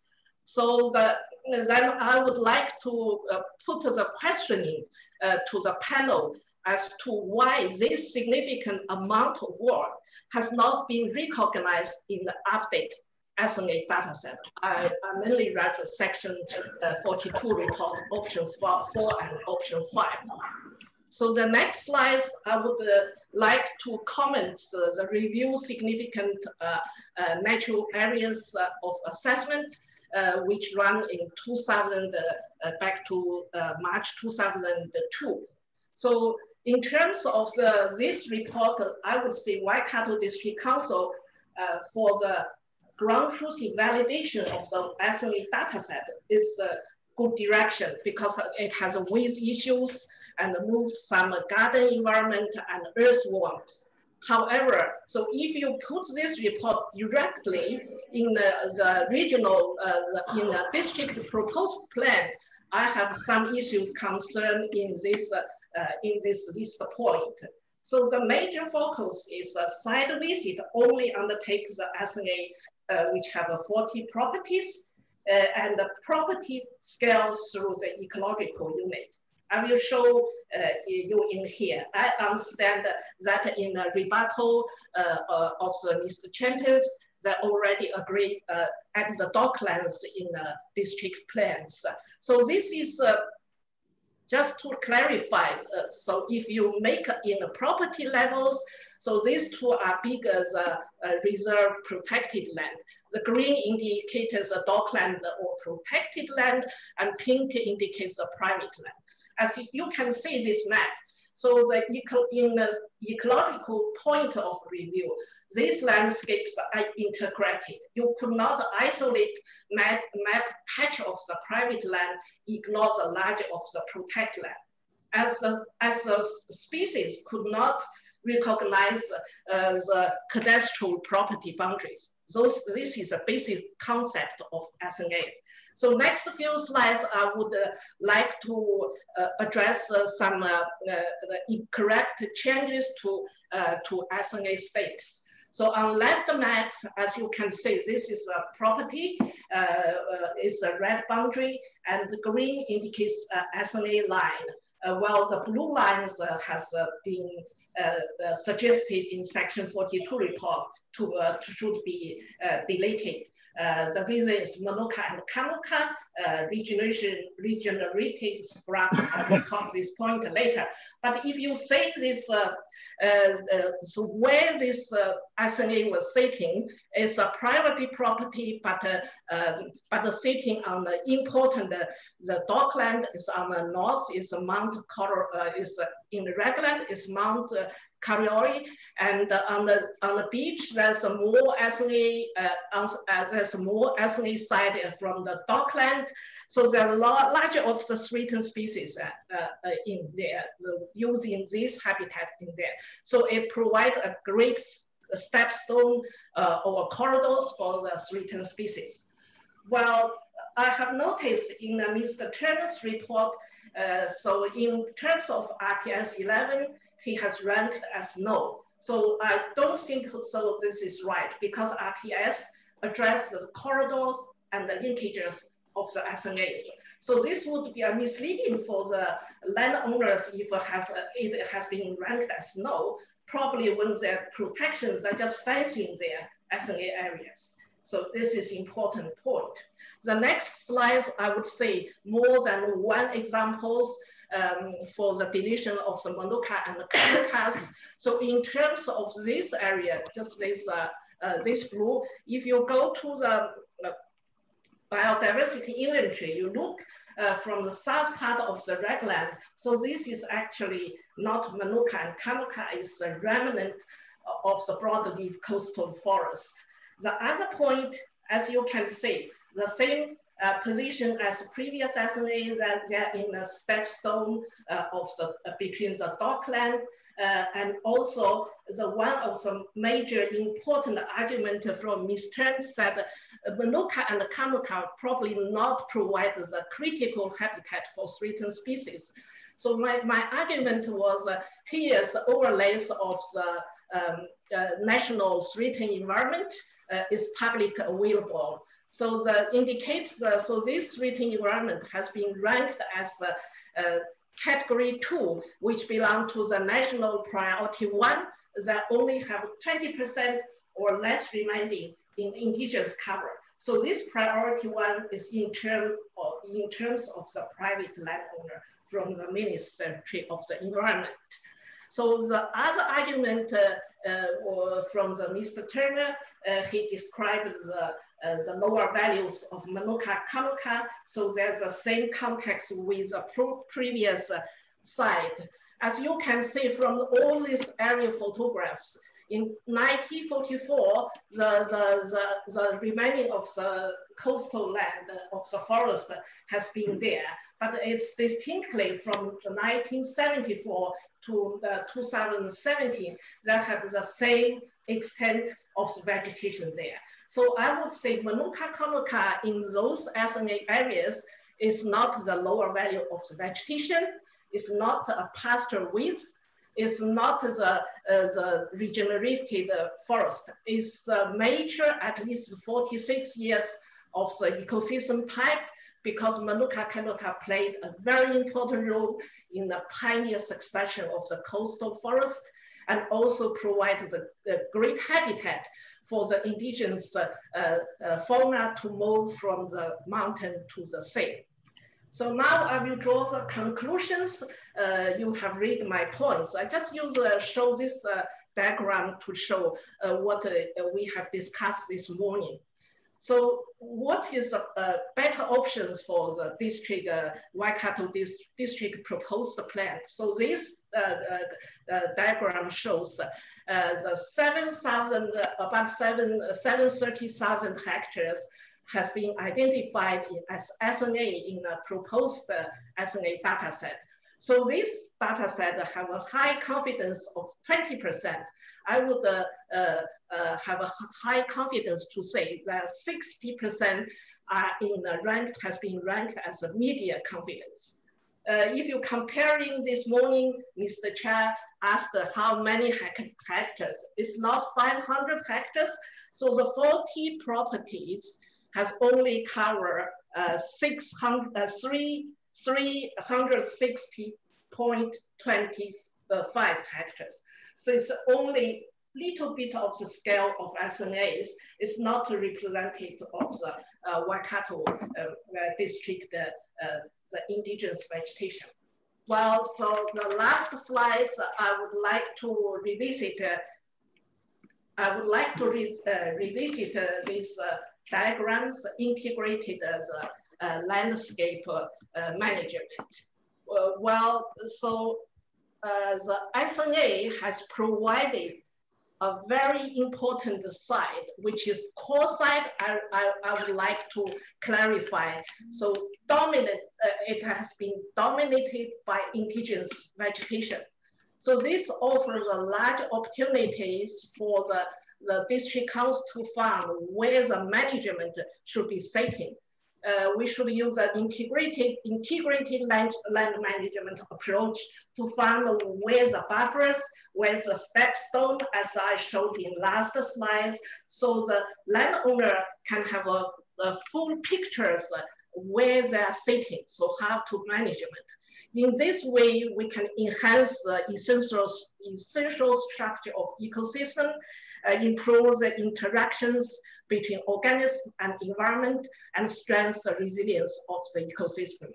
So I would say, so in this way, we need to address integrations and the linkages of SNA to achieve sustainable management of the remaining indigenous biodiversity in the Waikato district. Thank you. Thank you, Dr. Deng. I think we might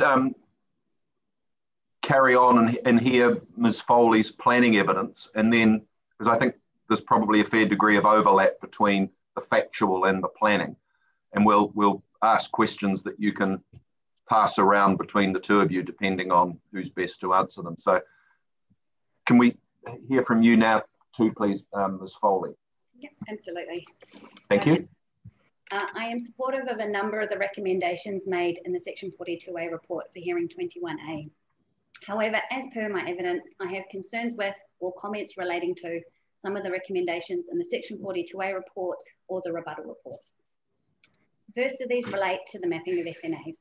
I do not support the recommendation to remove the majority of SNAs from the planning map and instead rely on the criteria for an SNA contained in Appendix 2 of the proposed plan. I do, however, note Ms. Chibnall's recommendation in her rebuttal report to include land managed by Department of Conservation DOC and SNA that are QE2 covenanted on the SNA mapping. I support this recommendation. For much of the district's significant Indigenous biodiversity, removing the mapping is maintaining the status quo approach, which I do not believe gives effect to the RPS, particularly Section 11 of the RPS, which seeks to address declining biodiversity through policies and implementation methods aimed at maintaining or enhancing Indigenous biodiversity. As highlighted in Dr. Deng's evidence, Mr. Turner's report is not adequately robust or comprehensive to be used as the basis for a decision of this magnitude. Further, the plan is progressing through a comprehensive consultation process as per Schedule 1 of the Resource Management Act 1991, in addition to multiple opportunities for landowners to be involved in the lead up to the notification of the plan. In my experience, plan mapping is a representation of reality rather than a confirmation of the exact location or of an item or area on the ground. I note that recent approaches of district plans notified under the New Zealand Planning Standards contains terms and conditions to address this matter. The panel could consider a similar approach here.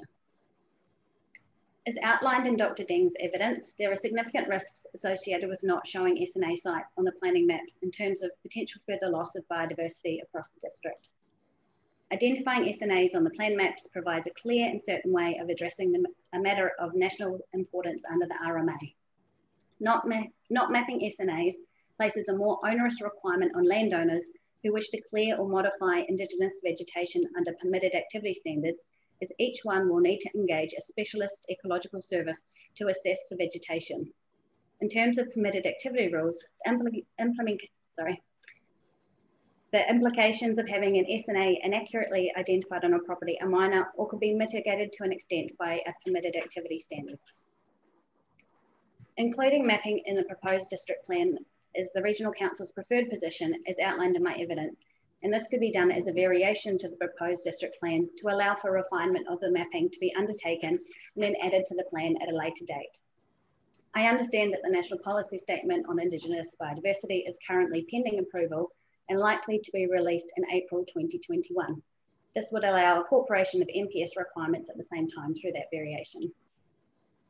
While this has been undertaken, a more general rule could be included in the plan.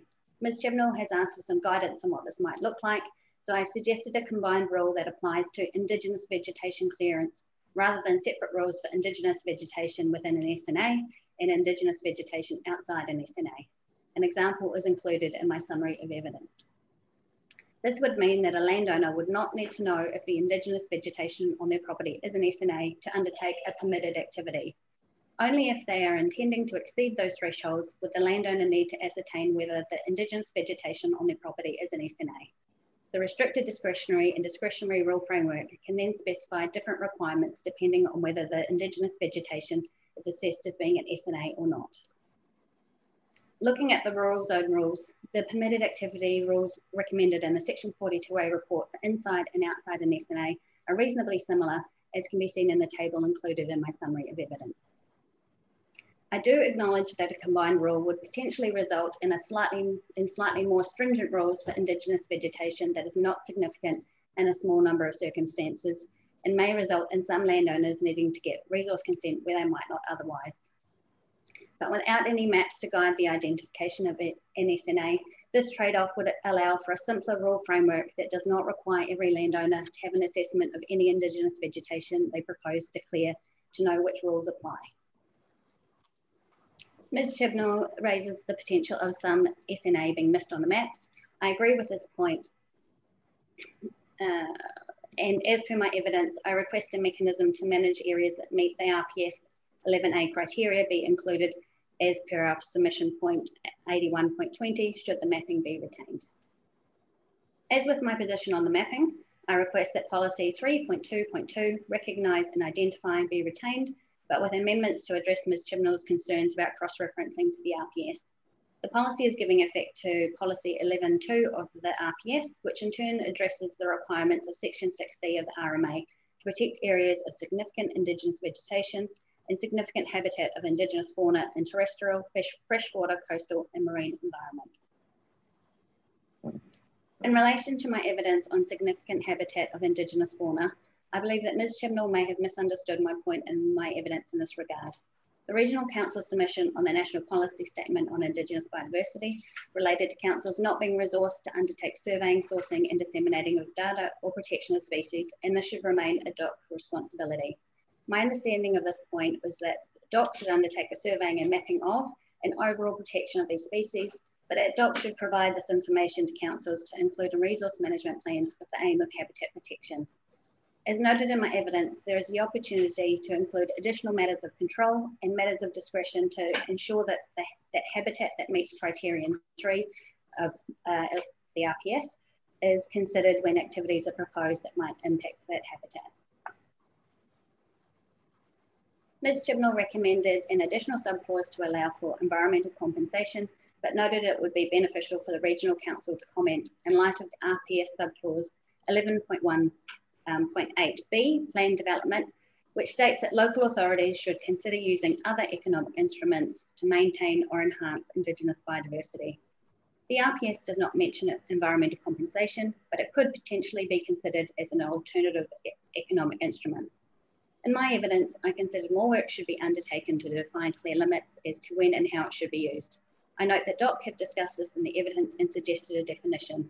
I support the inclusion of a definition of environmental compensation to the plan to provide context and parameters around its use.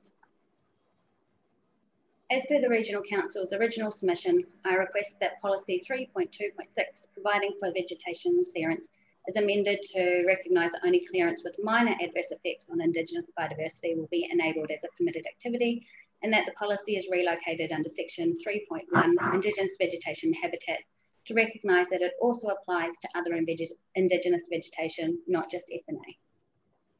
Finally, I would like to respond to a recommendation made in Council's rebuttal section 42A report. Ms. Chibnall recommends a new non-regulatory policy as follows.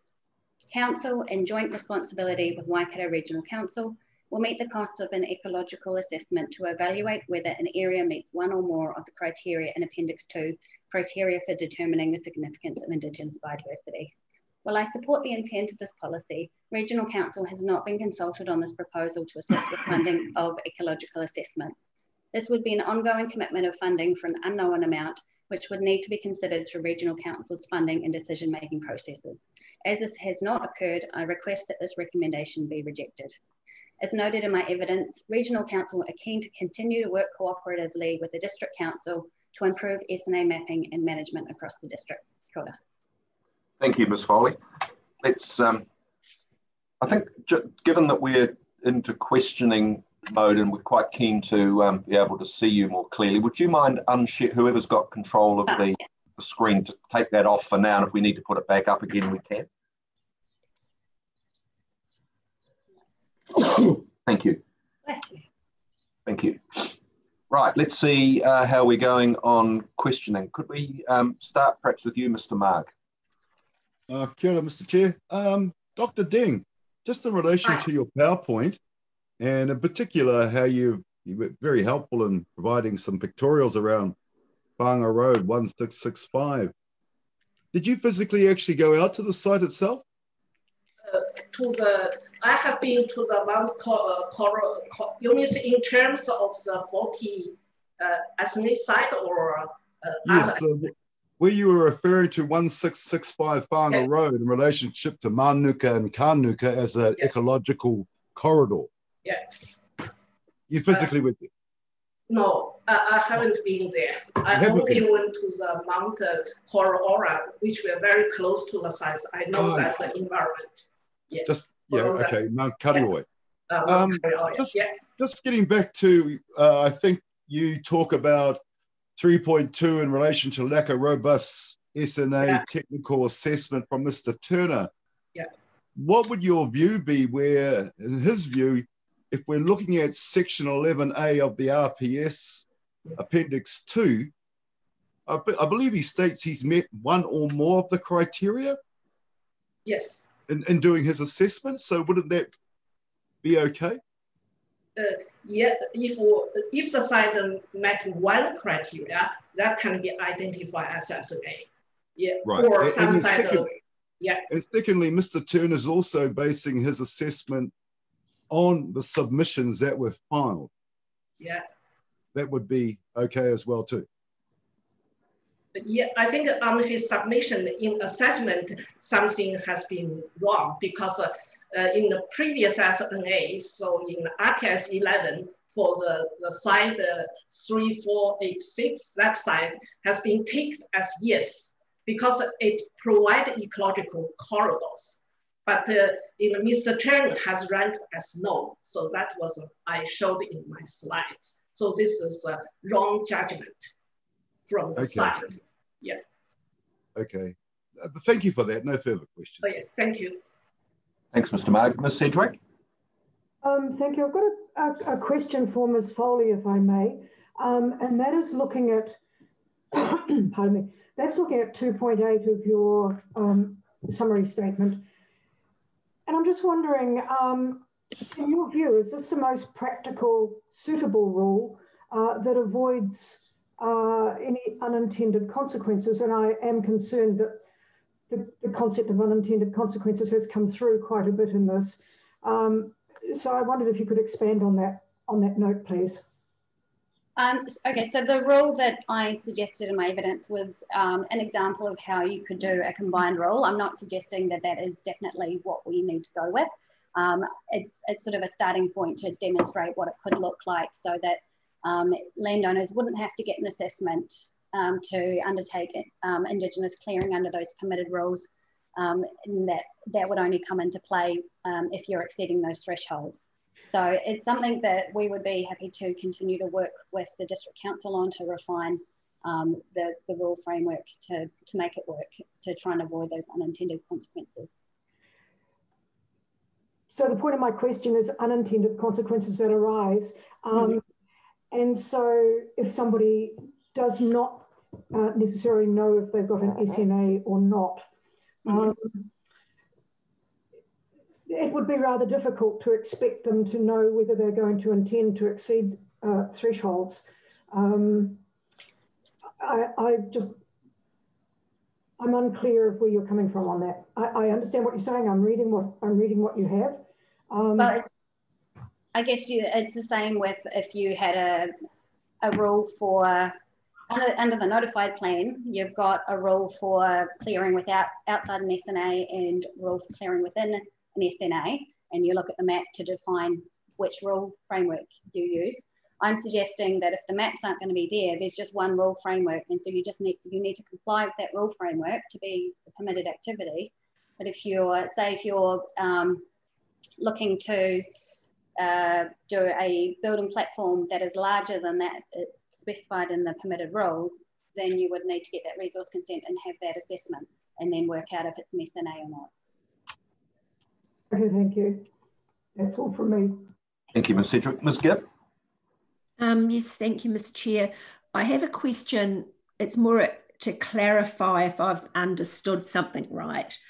So it was about the corridors between SNA sites. So if the corridor doesn't have the biodiversity on it, e.g. it might be pasture, but it is a link between two, say for an example, 2 or 3 SNA sites, are you saying that they should still class those corridors as SNAs? It's a wider picture because there's no boundaries for the Indigenous, to protect the Indigenous environment.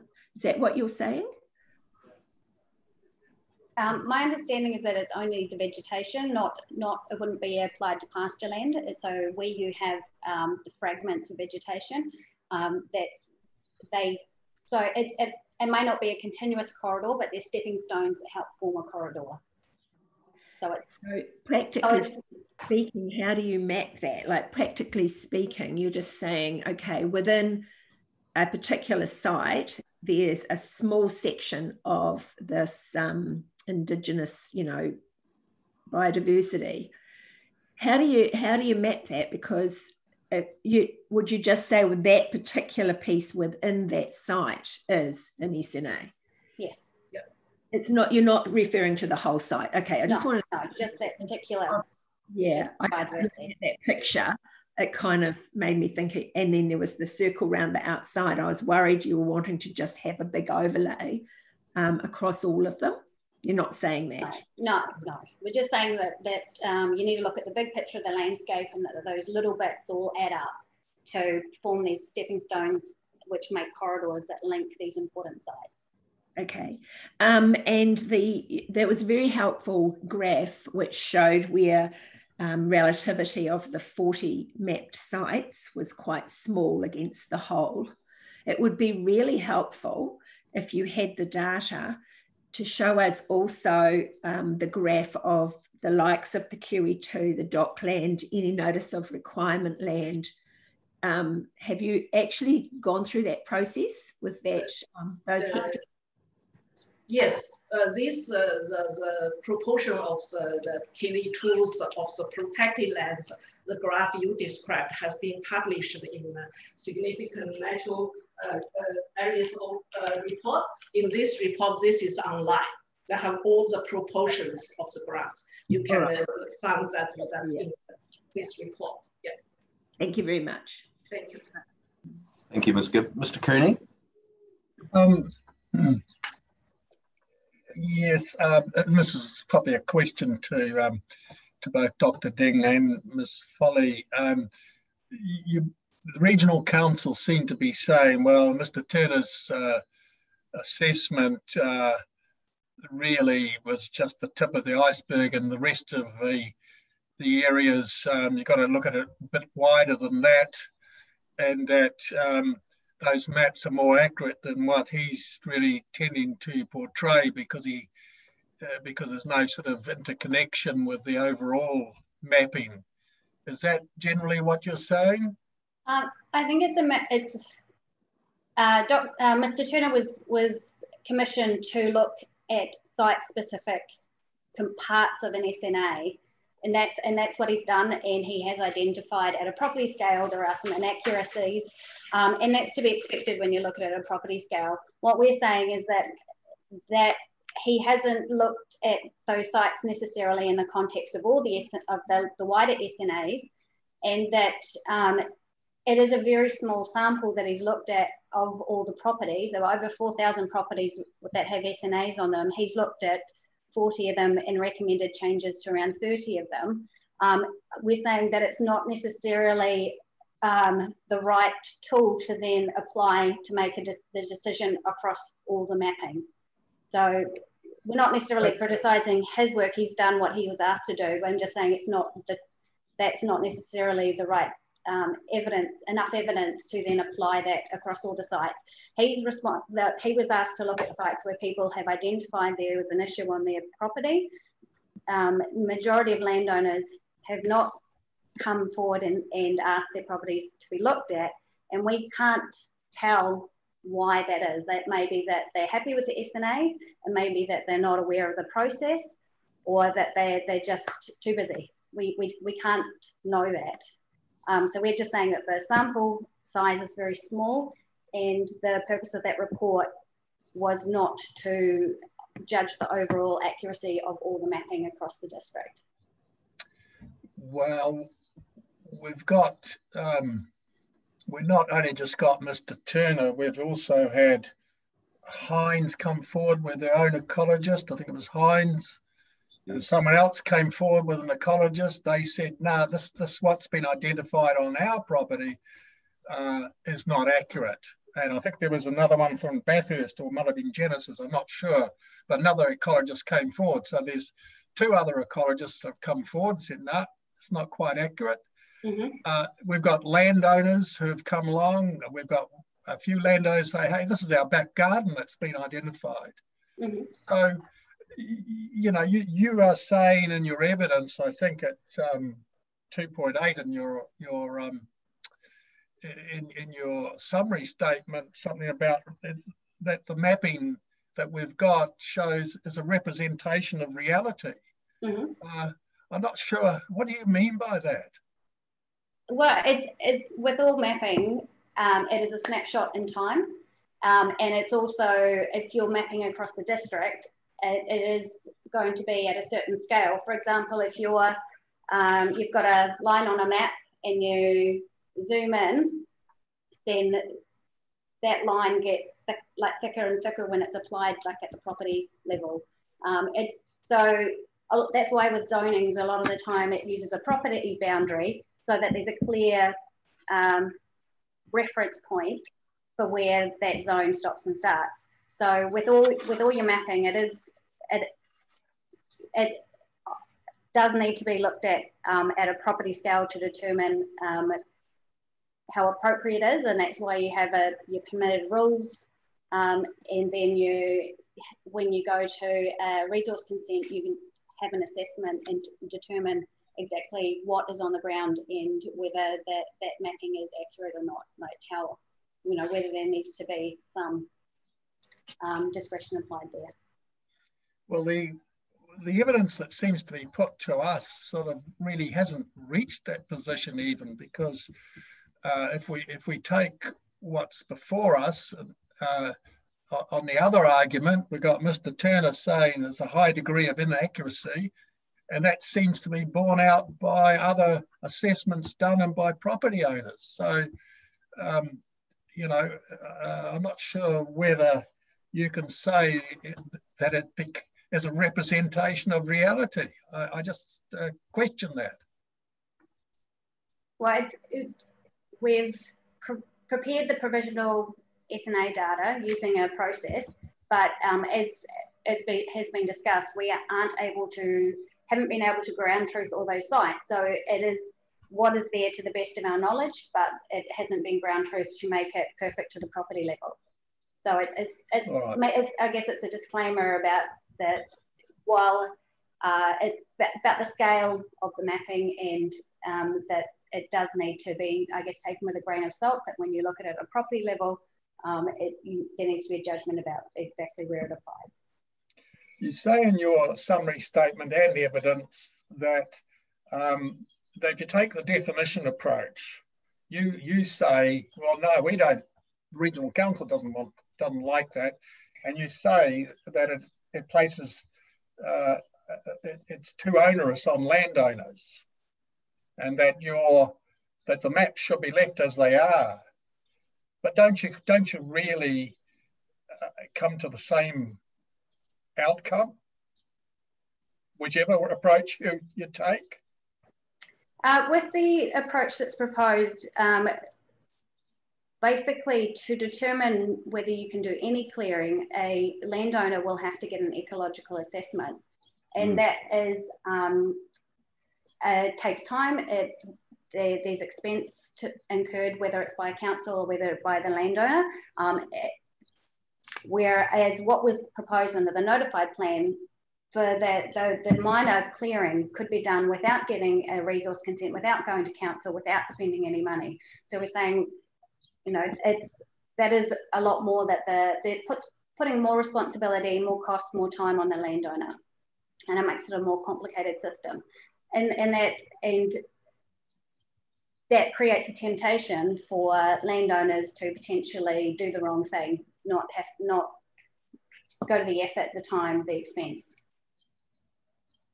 So we're saying it's a simpler rule framework. If everyone has this, if there's no mapping in the short term, that if you have a combined rule, so it's clear that if you want to do any clearing, you're able to do it up to a point, and anything beyond there, you need resource consent, and that's when the assessment is done.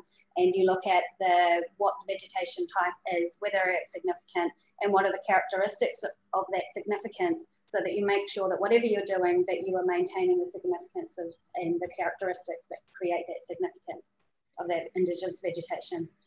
So that's a blanket rule that you're proposing to be brought in the absence of mapping.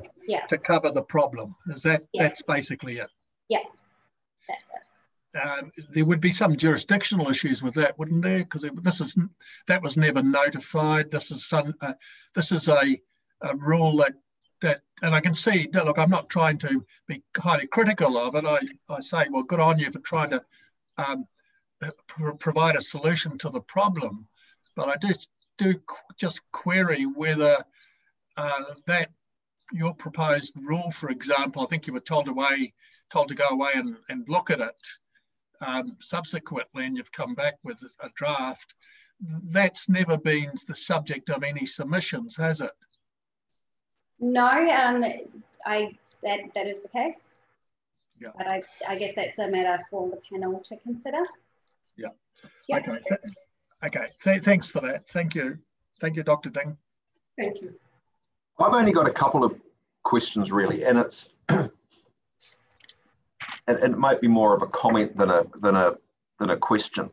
It seems to me that the whole question of identifying biodiversity at both regional scale and district scale is a work in progress, and that we're dealing with incomplete information, and that's obvious, I think, from what we've heard already this morning. I think it's going to be pretty hard for people to demonstrate otherwise. And in addition, we've got an NPS that's looming, which I suspect is going to be an absolute game changer. And so what I'm wondering is that it seems to me, and this is the question part, it seems to me that the regional council is saying, and this is not a criticism, it's just how I interpret where we're at, is saying the council's done as much as it realistically can in terms of identifying biodiversity within the region as a whole. It's made that information available to the district. The district's done what it can within budget constraints to do what it can. And then beyond that, we're basically saying, well, because of the regional policy statement, which is the regional council document, we're loading a whole bunch of obligations on private landowners. And I just wonder in Section 32 terms, how we sort of reconcile that, bearing in mind that we're trying to put a permanent solution in place with imprecise information for a process that's going to be overtaken in very short order by a central government document, which I suspect will have councils throughout New Zealand saying, how the hell are we supposed to fund this? So do you see do you agree that we've sort of got that dilemma? Is that a fair summary? Yeah, so I guess in terms of imposing restrictions on private landowners, I guess it comes down to biodiversity being a matter of national importance under the RMA. So we do need to do something about it. So the RPS, we've set a framework. The framework may not be perfect, but that's what we have and that's what we're working towards. In terms of the data, obviously the process to prepare the mapping for this district plan was started in 2012. We now have improved aerial photography. We have oblique aerial photography, which is actually very helpful in identification of Indigenous vegetation. We do have a range of tools that would assist in making the mapping more accurate, and we would be happy to work with the district plan to do that, but it does take some time to do that. So that's partly why I'm suggesting a variation, so that we've got time to work with the district plan. We can try and refine the mapping with the tools that we've got. We could look at what areas we can refine through the improved digital data we've got, and where ground truthing may be a better tool. And then if the NPS comes out in April, as we are told it will, then we can look at incorporating the requirements of that through that variation. It just gives that certainty that, that a process is happening to get that mapping done and into the district plan, rather than waiting on future plan changes. Okay. And just final question, regarding policy 11.1.5 of the RPS, which is the information gathering policy, that's directed at the regional council and no one else. Yeah. I'm happy, maybe I can share the screen so that we've got it in front of us. Yeah. Rather than dealing with it off the.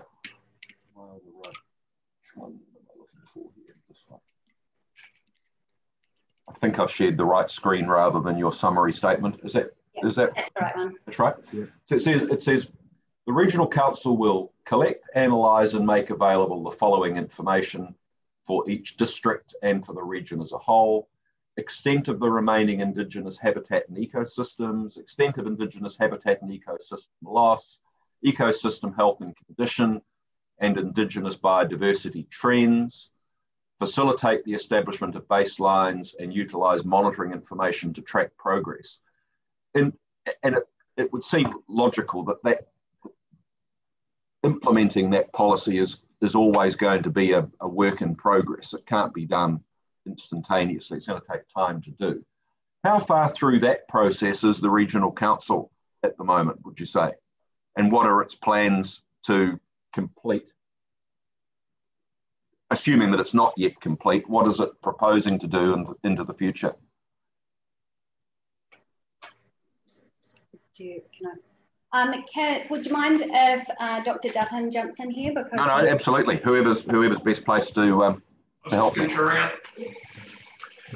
So a lot of those actual, I think, extent of remaining Indigenous habitat and ecosystems, that's an actual indicator that's updated every 5 years for the region.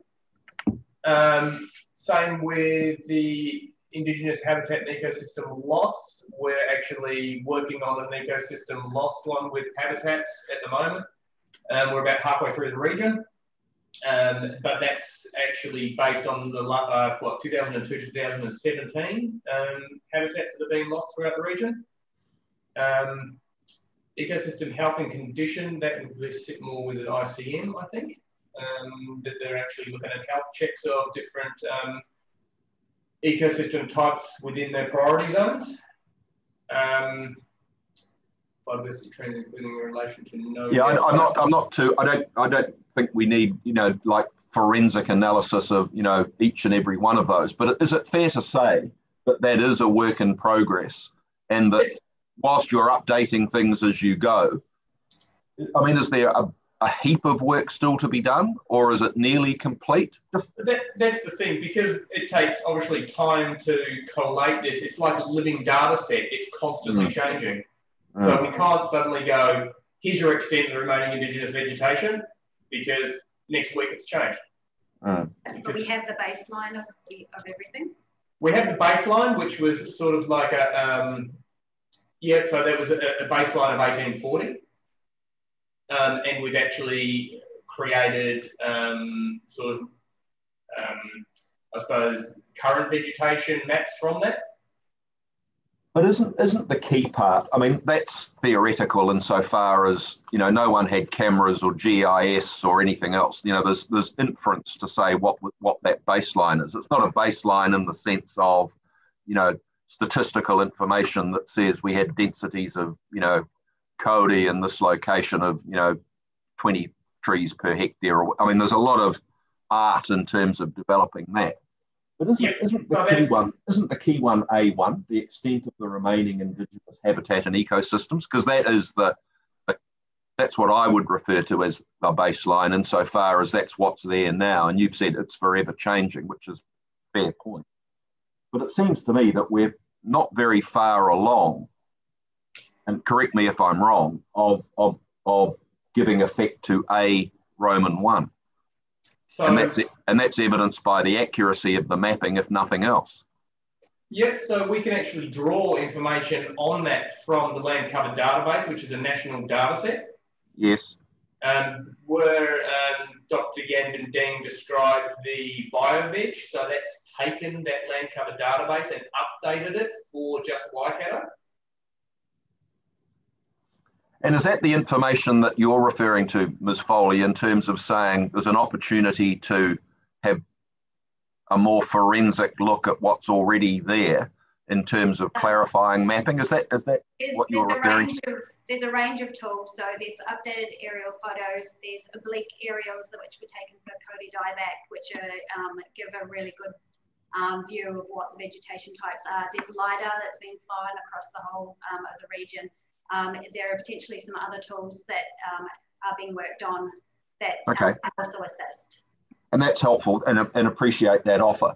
I suppose the final question for you then is, given that this NPS biodiversity is due out by all accounts very, very shortly, how much effort do you think that we as a panel in Section 32 terms should go in terms of trying to solve this problem, when the information that we've got isn't that great, and it's likely to spawn, a whole raft of new initiatives?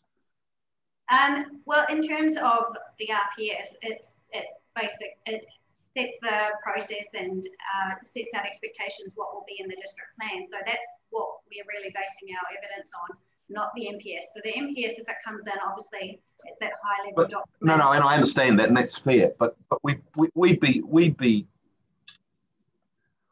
can't be expected as a panel, I don't think, to draw a definitive line in the sand on Indigenous biodiversity matters to try and lock something into a district plan based on a paucity of current information. Well, because you yourself are saying that essentially there needs to be a variation. Why would we not actually be as pragmatic and practical as we can be, given what we've got available, and leave that debate till another day? Well, the panel have the option of leaving the plan as notified. So you could just keep the SNA mapping and keep the rule framework, or update the rule framework to make it more flexible and to recognise that there is some level of inaccuracy at a property scale. So I'm not saying the data isn't necessarily completely inaccurate. It's just when you apply it to a property level, you're going to get some variation. So it might be a metre here or there, or it may have captured some exotic trees on the edge of an SNA. So that's why you have a permitted rule framework, and then when you go to resource consent, you've got your matters of discretion that you look at, or if it's discretionary, you're going to be looking at what is the vegetation, is it actually significant, and what are those characteristics that make it significant and need to be protected. So I don't think what was notified is necessarily that problematic, because it's just the rule framework could be massaged a little bit just to recognise that it does need to be looked at. It needs to be ground truthed and assessed at a property level if you're going to be doing any sort of activities which are going to impact on it. And that is something that is done by Waipa District Council and other councils through their plan. So they recognise that there is this SNA mapping, and it is a tool to guide decision making and when an assessment is required. No, thank you for clarifying that. That's helpful. All right, is there anything else from the panel? Mr. Chair, just a general query as a result of what the discussions have been about. The mention of photography, just as a matter of interest, what part do drones play in identifying areas, and has it been developed yet, artificial intelligence to say that the photos can identify different species types? Is it making the job easier, I suppose, what I'm getting at? I'm not sure about drones. Paul might be able to comment on that. So drones are, they're used for only small areas. They can only fly certain distances. Obviously, the more you pay for them, when you get into the hundreds of thousands of dollars, then they actually they can go further. But at the moment, we're not really using them. We're using aerial obliques, so we've actually flown the entire region. And we do actually have 330,000 obliques, which we do identify vegetation from. And that's down to species level. Okay. The only problem is having the actual manpower to be able to look at all these images and identify the vegetation. So what we've also got going at the moment is we've got models that can actually identify vegetation through different pixels, and we're using that as well. So we've initiated one with Kakatea, so we can try and get a computer to identify Kakatea for us, and then we can train the computer to actually identify, if we give it a training set, to then go and look at all other photos and pull out the same pixels, and then provide that data set back to us. All right, thanks for that. Thank you. And I think we've got no further questions. So thank you very much for your evidence and summary today, and we're appreciative of that. We're going to carry on to hear from both Genesis and Mr. Tate. People may be getting concerned that we're getting behind time, and that's true, but I'm pretty confident that we'll make time up as we get into the swing of things. Both the Section 42A report and the Regional Council material are sort of at the heart of things. And it's been helpful to us to tease some of that out. So we've taken quite a lot of time to date. I don't anticipate that that's going to be the case for the rest of the day. So we'll now hear from Mr. Matthews from Genesis, noting that I'm going to turn my machine off and leave you with Mr. Cooney to chair the session, given my relationship with both Mr. Matthews and Genesis. Thank you. All right, Mr. Matthews, do you want to start? Thank you. Right. I trust you can hear and able to see me at the moment. Yep. You will see that I presented a summary notes document for the hearing today, and I'm just going to refer to that. I don't intend to take a lot of your time.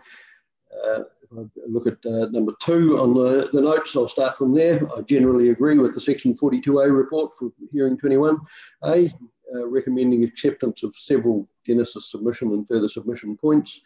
And in particular, I agree with the change in approach to the to remove the identified SNA areas from the planning maps that have not been ground truth.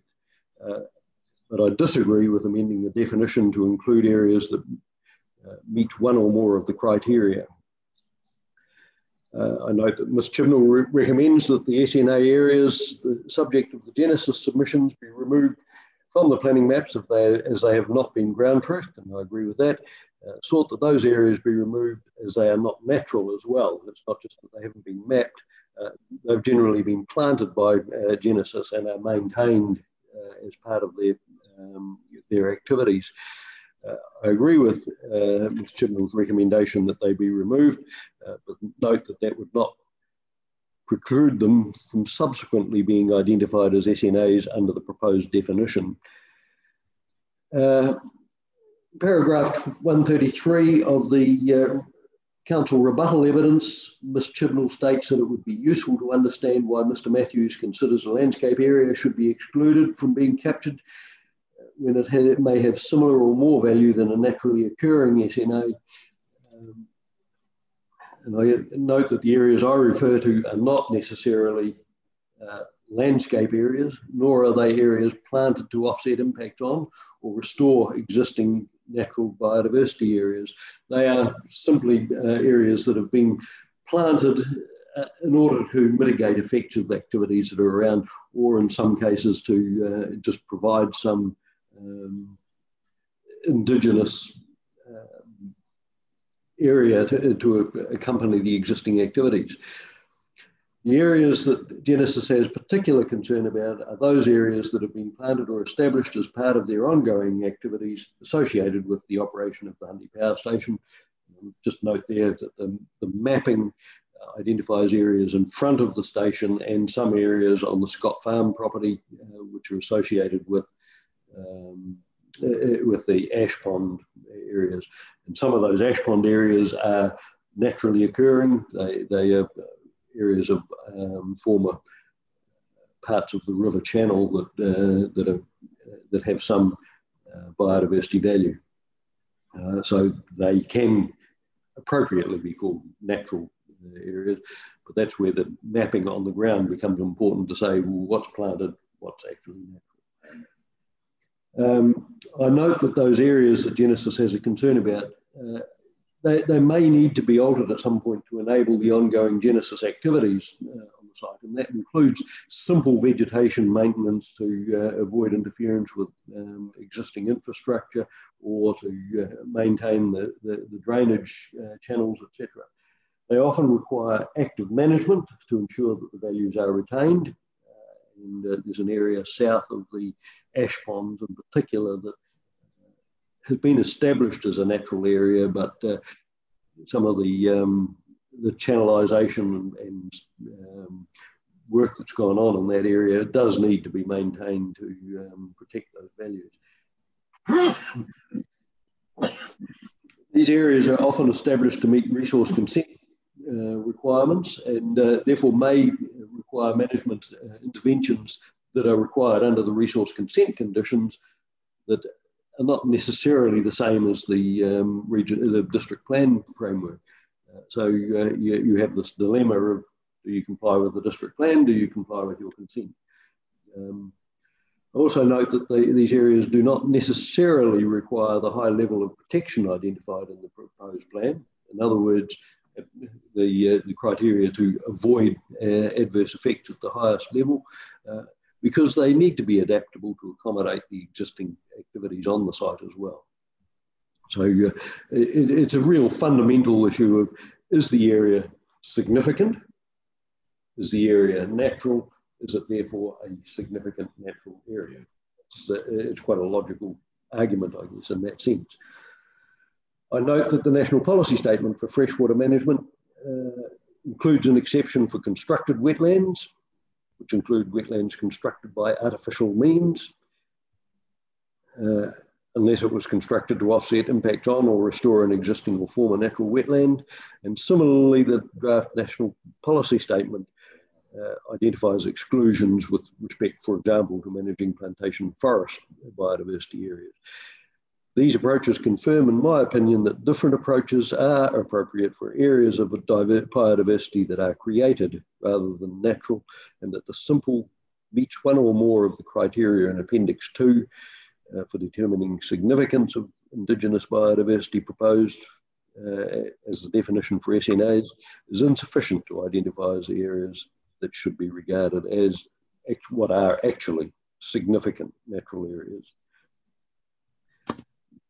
The amendment to the definition does not distinguish, as I've said, between natural and those created, nor does it include any consideration of the level of significance or value of those areas, other than saying, for example, that it might have a particular biodiversity or a particular plant or animal that's there that's of a threatened status. For example, if your wetland just happens to be occupied by a black mudfish, you're automatically a significant natural area, even though that may not have been the intention of the setting that side of area aside. We've heard about the black mudfish and in other hearings as well. Yes. Sadly, I've been hearing about black mudfish for the last 42 years, I think. How many have you seen? Actually, surprisingly, quite a few. That quite often on site inspections, interestingly, often found in hoof prints in wet areas where cattle have actually sunk into the dirt. The mudfish acclimatise in the hoof prints. Okay. From my experience, anyway, you can often find a couple in each hoof print. So yeah, quite an intriguing species.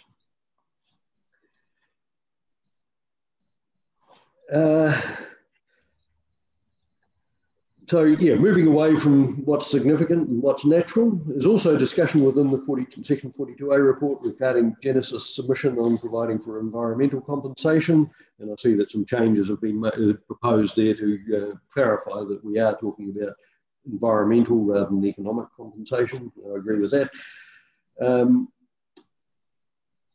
In my rebuttal statement, I note that Ms Foley for the Regional Council considers that if an activity cannot avoid, remedy, mitigate and offsetting is not feasible, then the activity should not be consented. I think that's too simple a statement. I disagree with that, and that there will always be situations where offsetting is not always feasible, and there may be no other practicable option, or that there's a functional or operational need to locate in an SNA. The Waikato Regional Policy Statement itself recognises that, so that there do need to be some provision for exceptions. That said, I'm not suggesting that the rule framework should allow for wholesale development of infrastructure in dock estate or anything like that. It's being practicable about it. I consider that the biodiversity provisions in the district plan need to recognise that avoidance of effects is not always possible, nor is it necessarily required under the RMA, in that's not a no effects statute, and that there may be no other practicable option, or that there's a functional or operational need to locate in an SNA. And that's, I'm talking in particular about infrastructure providers like Genesis there. In my opinion, there needs to be a practical and workable mechanism for management of effects while protecting the values of significant Indigenous biodiversity, which doesn't automatically assume that any indigenous vegetation is significant or natural. We need to have some practical way of working through that.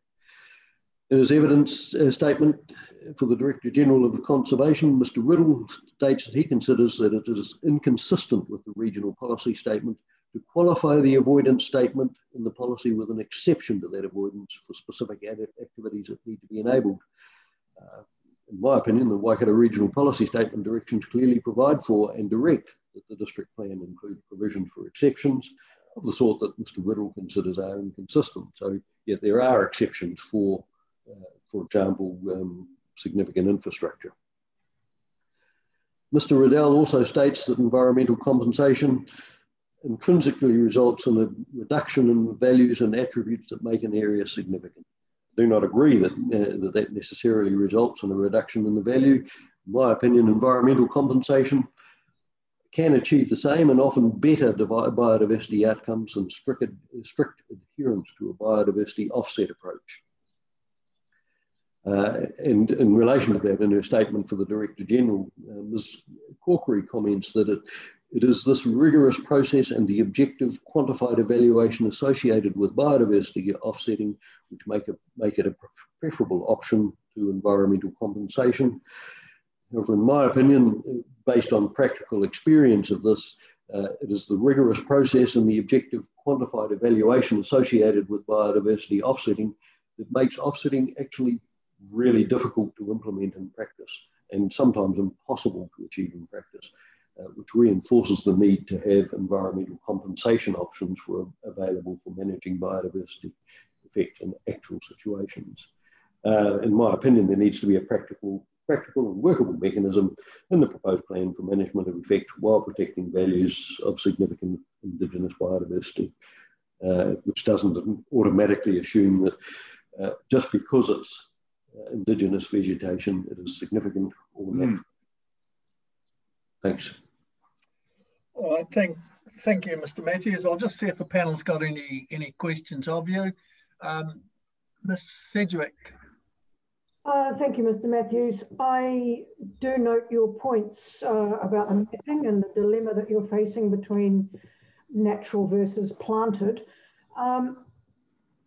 Could you tell me in your notes, you talk about management interventions being inconsistent with the district plan, but then you need to accommodate ongoing use of the site. And I'm not clear where those boundaries are. Without a specific example in front of me, it's hard to explain, but it's the sort of thing that says that you must, for example, in relation to the Genesis ash ponds, you must maintain the integrity of the impoundments that contain the ash and make sure that it's able to be there, and so that encroachment of that planted area onto the pond embankments actually has to be managed and that vegetation removed so that it's not destabilising the pond. And that's where that sort of an issue may actually not be provided for. You have to get a separate consent under the district plan to actually remove that vegetation. So they may conceivably have been part of the original consent. Exactly, yes. As a mitigation. No, that's all at the moment. Thank you. Thank you. Ms. Gibb? Yes, thank you. I was thinking along the same lines about the conditions put on, resource conditions put on people, developers, whoever, who create these things, and then they are natively planted with native plants. And we need to distinguish. I was thinking along those same lines about how we practically distinguish between those. And there will be conditions on those consents that they will need to maintain whatever they've planted. So it'll be interesting to hear back from the report writer how these can be distinguished as you have suggested, because I'm sure there are many other people that would be thinking similarly to that. I think to be fair, the Genesis concern about that is relatively small scale. But if you get into some, for example, some of the mining activities, or even the Waikato Expressway developments, extensive areas of mitigation established there, where there may be some ongoing issues on a much larger scale than the Genesis situation. So yes, it is. It could potentially be a problem for quite a few infrastructure operators. Yes, thank you. So thank you very much. It was some very good points made. Thank you. No real questions, Mr. Matthews. Just simply thank you. But I guess going forward, identifying Indigenous biodiversity is one thing, but actually putting the meaning of what is significant, and I take your point that as a mechanism needs to be thorough. And I think that's the question. And I think the other underlying point is I don't think anybody is there deliberately setting out to remove these areas. They want to manage them appropriately and practically. Bye-bye. Thank you very much. Yeah, Mr. Matthews, if we could just look at what you're saying at a high level. You say that areas that have been planted out, they're not natural, therefore they should be exempt from the SNAs and that type of thing. But they, in terms of the values and attributes to those planted areas, don't they become an SNA? Yes and no, and I think you're absolutely right in that in some instances a mitigation area is established for the purpose of becoming, for example, a conservation, using that term loosely, a conservation area that is retained perhaps in perpetuity, whereas other areas may be part of just the ongoing management of a site, and there's a subtle distinction between the two. And it is quite possible, for example, that if you establish an area with a QE2 covenant over it, then that does become that significant area that is preserved for the future, and you formally recognise that. Equally, that's the role of perhaps the site mapping, the detailed site mapping, to say, yes, this area is within, but these areas aren't. Isn't it?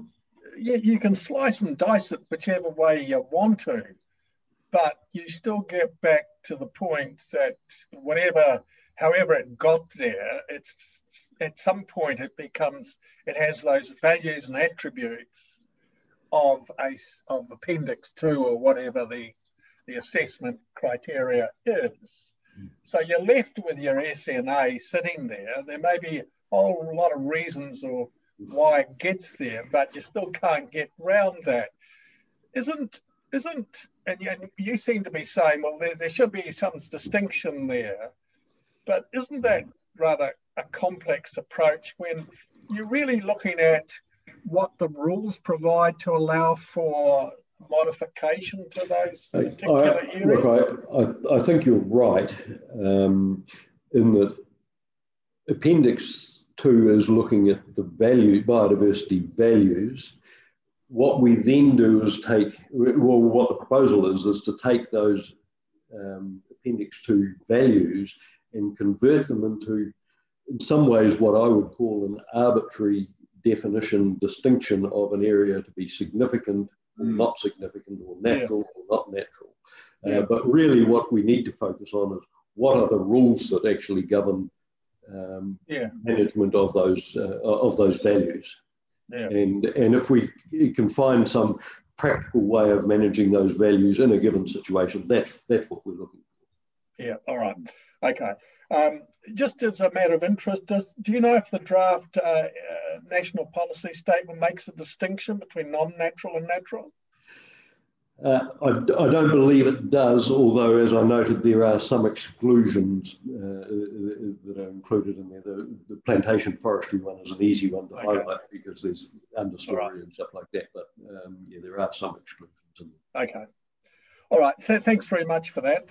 Thank you. So we'll now get the chairman back again, and maybe maybe he might have morning tea. I'm not sure. Okay. Thank you. Thank you. Hello. Yes, I am. I am back. Thank you. I think we will take a 10-minute break. We've been going for a long period of time, but I think we'll take 10 minutes rather than 15 as is normal, and we'll resume again. We'll make it 12, and we'll resume at 5 to 12, and we'll hear from Mr. Tate at that point. Mr. Tate, we've received information from you immediately before we started this morning. Thank you for providing it. It would have been helpful if we got it earlier, but we will read it during the break so that you don't need to read it out and you can do what we talked about at the start of the proceedings, that is giving us a summary of what your concerns are and what you want us to do about it. So we'll adjourn now until 5 to 12. Thanks. Thanks, everybody. Welcome back.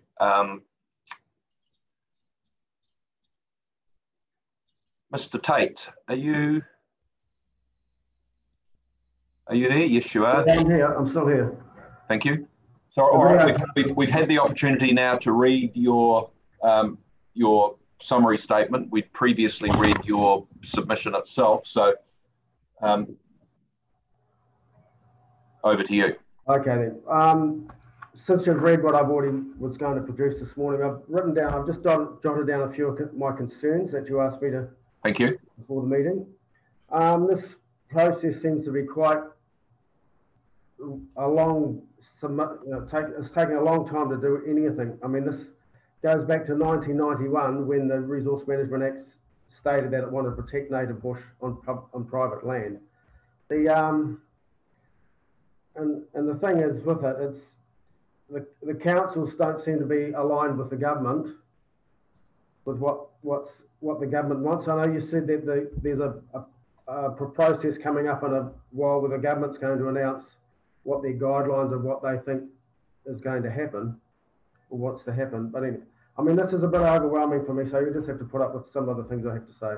Okay. That's right. No, you in your own time and in your own way. Okay. Well, the process of the mapping through what I've heard this morning seems it's actually quite flawed.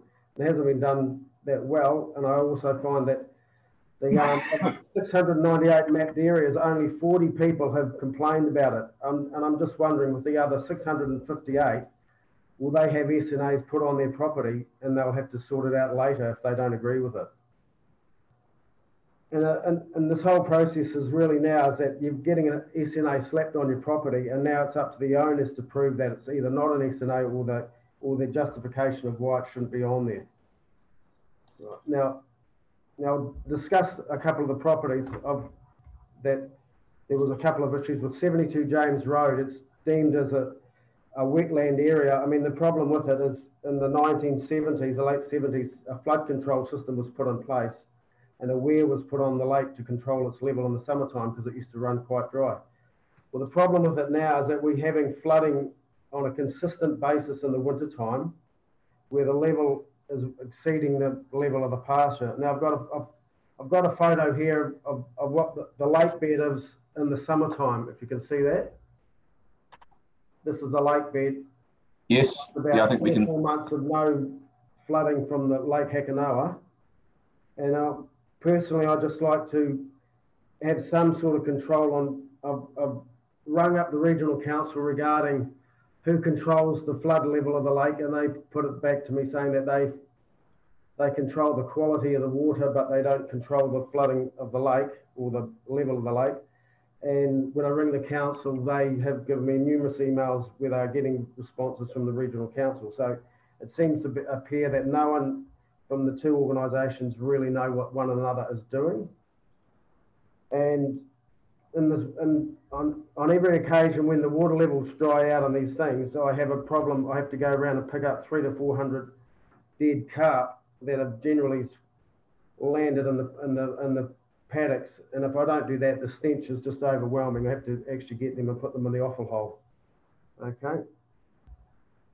Now, that's 72 James Road, Huntley. Now, 185B Hakramata Road, we have a property there of about 35 hectares at the back of the property that they want to put into an SNA. I mean, when I first bought this property in 1987, it was a goat unit, and it was basically a gorse and pasture-ridden property. We retired a lot of that land at the back because we decided that it was uneconomic, and the rest of it we planted in forestry as a so-called retirement fund. At the moment, we are concerned about it having an SNA on it. Some of it may be relevant to have an SNA on it, but we're concerned about because we have been approached over the years about people wanting to put zip lines and recreational area businesses on it. At the moment, we have let quite a bit of the public come over the property. We have pig hunters, we have police search and rescue that used to come over, train their dogs. We used to have numerous trampers and hikers that want to go through the property and we let them go through it, and they hook up to the Hecramata track and walk back down to the stairs back to the beginning of the track that the council put in. We are just concerned about if we want to do anything in the future that we're needing to have to go through a resource consent process, and we don't know what that entails. We don't know what the conditions are going to be putting on us, and we don't know what we can and can't do with the property. The thing is, these areas are a public interest area, and in the future are going to be highly sought after because of the way the Waikato is expanding, the population growth is growing.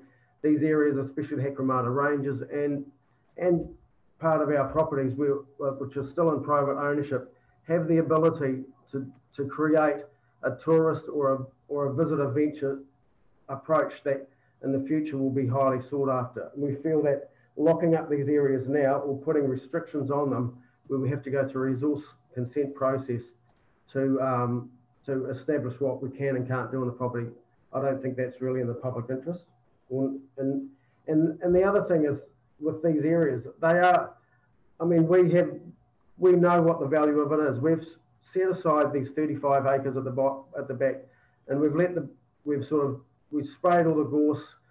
We've got all the tea tree and the trees coming back. We sort of hand seeded some of the tea tree areas to get it thing. We've had a lot of help from DOC over the years. They've done 1080 drops on the property to get rid of the pest control. We've had people come and get rid of the goats, and we've had other entities trying to sort out like tobacco, weed, and that type of thing that we have on the property. We have had no help from the council whatsoever on these processes, and now they deem that they want to have an input on what we are doing. We would rather work with DOC. DOC seems to have more in tune with what is happening in these areas. But anyhow, I mean, I know you've got a hard decision about working with government directives, and you've got two sort of fractions there with the district council and the regional council, which I don't think seem to be on the same page of what needs to be done.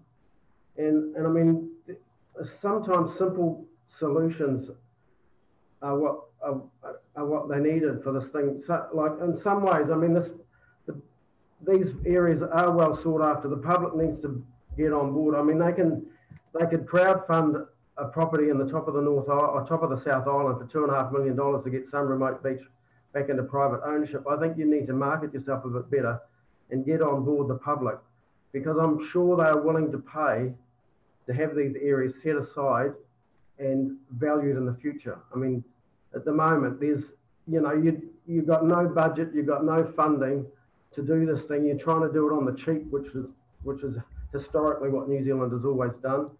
And you need to actually, before you start a process like this, you need to have a fund of money there, because you can't just go on and draconally say, we're going to put an SNA on all these properties and expect private people to accept it. I think there is value in there, and I think that you need to identify that, and you need to identify that there needs to be some financial recompense for what you want to do. That's all I've got to say. Thank you very much. Thank you, Mr. Tate. That's pretty clear, I think. Let's just see if there are any questions for you. Ms. Gibb?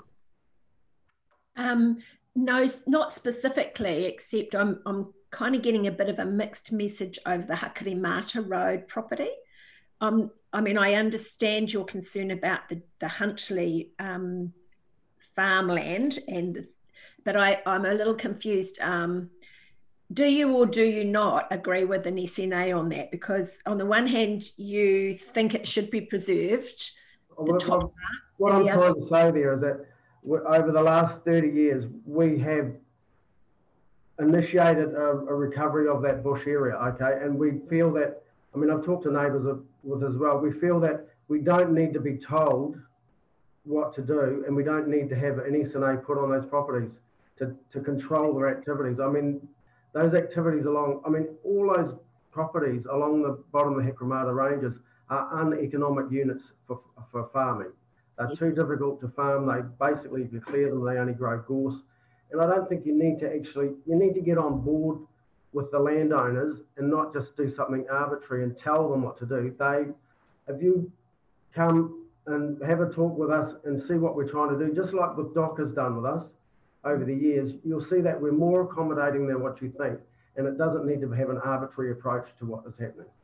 Okay, thanks, Mr. Tate. Your point has been taken. Thank you. Ms. Sedgwick? No, I don't have any questions, but thank you very much for taking the time to present to us. Mr. Marg? No actual questions, Mr. Tate, but thanks, like Jan said, thank you for taking the time to put up your summary this morning. Thank you. Mr. Cooney? As a general comment, Mr. Tate, the point you raised just now about come and talk, that approach has actually been discussed in a number of environment court cases. I know that one I was involved in extensively, and what you say is quite right. But sometimes the court has said, well, you know, the farmers are doing a good job, or the property owners are doing a really good job, but we need to bring in some regulatory control in order to capture the renegade type landowner who just ignores, you know, what you're doing. So that's sort of it's a debate that's been had before, and it will continue to be a debate. Yeah, I can see where you're coming from. I know, you know, that thing, but I mean, when I look at the with forests and things like that, with the I can't think of the name of it, with the carbon credits and that type of thing there, where it was quite simple, you know, for people to get value from the carbon credits, they had to put their properties within the system, and they all had to be mapped, and the areas had to be determined. And then that was, I mean, in some ways that could be a similar process into the native bush. You know, if you want to protect the native bush, you could do it along like the carbon credit things and have some financial recompense for the owners that are looking after that bush. That's all I'm trying to say. I mean, if we're going to determine everything is done by the worst case scenario, it's not going to be a very good state for New Zealand, is it? No. Okay. Thank you. Thank you. And I have no questions, Mr. Tate. Thank you very much for your submission and the information you've provided to us today. You're welcome to stay and continue to listen, or to go and do whatever else you feel you need to do. That's entirely up to you. No, I'm going to stay and listen. Very good. That's very good. Thank you, Mr. Tate. Our next submitter is the Department of Conservation, please.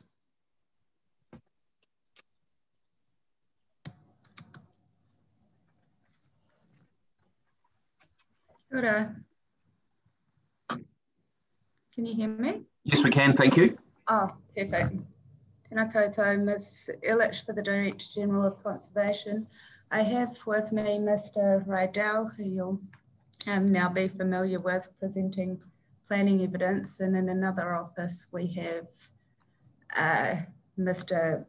Beecham, who is presenting evidence on Kauri dieback, Ms. Thiele, who's presenting evidence on long-tailed bats, and Dr. Corkery, who is addressing offsetting. So in terms of the legal submissions, there's really just 2 points that the Director General wishes to highlight today, and those relate to Kauri dieback and the protection of long-tailed bat habitat. With respect to Kauri dieback, the Director General's concern is that the proposed plan, as notified or as amended, does not contain adequate provisions or controls to appropriately manage Kauri dieback. Part 3 of the legal submissions addresses Kauri dieback. The Thames Coromandel District Council and Director General of Conservation case provides really helpful guidance on this matter. And I refer to this as the TCDC case going forward. So moving down to paragraph 3.6 of the legal submissions, this paragraph recites parts of sections 31A and 31B RMA. And these provisions are relevant to how Kauri dieback connects to the RMA, the role of the proposed plan, and relevant mandatory council functions. For present purposes, the reference to contaminated land in section 31B is key. A sequence of definitions applies to the interpretation of the term contaminated land. Those definitions are set out at paragraph 3.7 of the legal submissions. TCDC considered Kauri dieback in the context of council's functions and identified definitions, and found that land that is within 3 times the drip line of Kauri that is known to or may potentially contain the related pathogen as contaminated land. Importantly, the court also considered that all Kauri should be treated as contaminated until proven otherwise. Mr. Beecham's evidence highlights that some challenges present in terms of confirming otherwise. For example, there is a lag period between infection and detection. There is a lack of sampling and nuances with the actual sites that are sampled or areas that are sampled. Per paras 3.8 C and D of the legal submission, TCDC also confirmed that district plan regulation of Kauri dieback is not only desirable, it is necessary.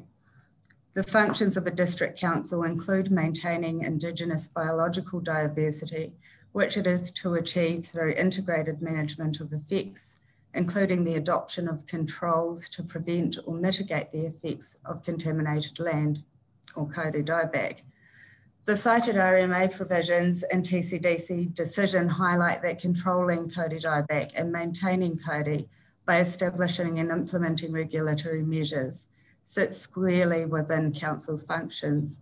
These functions are not optional. The Director General says that the proposed approach to addressing Kauri dieback is inconsistent with council's functions and the clear direction provided by TCDC. While he acknowledges the hearing report's comments regarding the complexities of establishing and implementing comprehensive Kauri dieback controls, he says that complexities do not relieve the council of its function of controlling contaminated land, which in line with the TCDC's decision includes land within 3 times the drip line that has not been proven to be free of the pathogen. So turning to long-tailed bats, and this is addressed in part 4 of the legal submission, the hearing report recommends declining the Director General's submission, which seeks that the proposed plan is amended to include related mapping and provisions to achieve protection of their habitat for want of spatial data. Though it notes that some rules relating to bat protection might be appropriate where mapping has occurred, Ms. Thurley's evidence provides spatial data in the form of maps per paragraph 4.4 of the legal submissions. To add to this, the Director General notes that Mr. Turner might be well positioned to provide further data. His rebuttal evidence at 5.2 records that he has undertaken, and I quote, many years of monitoring and observing bats within the district. In paragraphs 4.5 and 4.6 of the legal submission, Ms. Thurley's evidence, in reference to Ms. Thurley's evidence, sets out key pressures that relate to long-tailed bat communities. These pressures are congruent with those identified in Western Lee. There's actually an error in the reference there, so that is meant to refer to Western Lee and the Director General of Conservation. In this case, the Environment Court observed that avoiding light and noise disturbance, providing for roosting, suitable roosting, and improving the habitat quality of long-tailed bats are all critical if the species is to continue. Mr. Riedl's evidence sets out provisions that he considers to appropriately recognise and provide for sustainable management with respect to long-tailed bats. The Director General acknowledges the gaps in data relating to bat habitat within the Waikato district. He says that Ms. Thurley and Mr. Riedl's evidence provides an adequate, appropriate and necessary starting point to implementing a framework that recognises and provides for the significant habitat of long-tailed bats in line with Section 6C. In terms of the role of the proposed plan, paragraph 4.11 of the legal submissions quotes two relatively strong observations from Western Lee regarding the deficiencies in the Waikato regional policy and plan and in the Hamilton District Plan with respect to identifying the significant habitat of long-tailed bats. The court refers to the lack of identification of long-tailed bat habitat in the Waikato regional planning instruments as an unfortunate lakina, and the similar gap in the Hamilton District Plan as an unfortunate oversight and a matter requiring urgent redress. Identifying bat habitat is consistent with the King Salmon decision in that in the context of Section 6C RMA, it would give increased particularity to both the substantive content and locality of the significant habitat of long-tailed bats. So to conclude, as set out for 12 to 13 of the legal submissions, and the Western Lee observations indicate that there is an expectation that long-term planning instruments will identify significant habitat. The Director General says that the proposed plan has a critical role in ensuring adequate protection of such habitat. Sustainable management requires safeguarding ecosystems essential for long-tailed bats, and that their habitat is protected as a matter of national importance. And this might mean Council taking a proactive approach to obtaining and collating relevant data. So that concludes the legal submissions. Thank you, Ms. Ehrlich. Let's just see if there's any questions of you on those submissions. Mr. Marg? No, thank you. Ms. Gibb? No, thank you. Ms. Sedgwick? I'm very sorry, but no, it was very clear. Thank you. I don't have any questions. Mr. Cooney? No, I haven't got any. Thank you. No, and I've got no questions. If there's anything that arises out of the evidence in relation to those, we can always come back to you once we've heard from the witnesses who we'd like to hear from now, please. Thank you, sir. So if I can hand over to Mr. Beecham.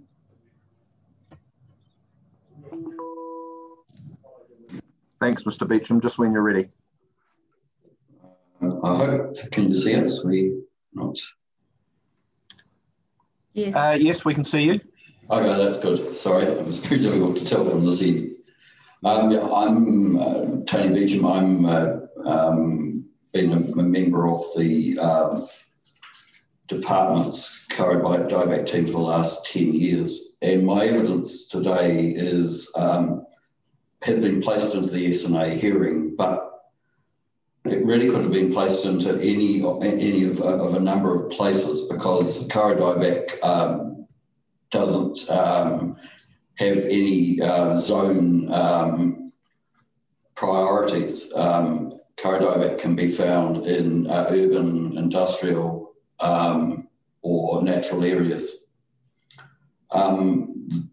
The problem with Kauri dieback is that it's an organism which is invisible. The hard-coated oospore that is generally being moved around by the movement of soil is actually formed within the roots of kauri and ends up in the soil after those small feeder roots rot. And the size of those spores is 30 microns, so you can put 1,000 of those spores on a pinhead. So we're talking about very, very small amounts of soil or that could lead to Kari dieback. And the problem is when it actually infects a Kari tree, it can remain invisible for very, very long periods of time before symptomology is actually able to be observed, especially if you're relying on things like planes to find Kari dieback, because they're usually only finding trees that have got substantial symptomology and have been contaminated if they're very large trees, sometimes for decades. The other problem with this is that if Kari have been recently contaminated, they won't show any sign, and yet that material is still able to be moved to form a new area of infection.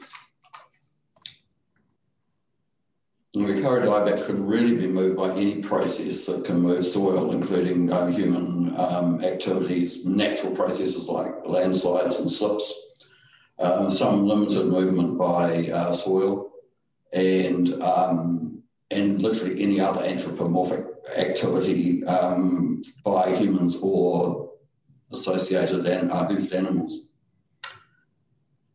We utilise the Kari hygiene zone as 3 times the drip line, maximum drip line of any tree as a management mechanism to really indicate to people that this is the zone of interest around Kari and the precautionary principle associated with that zone.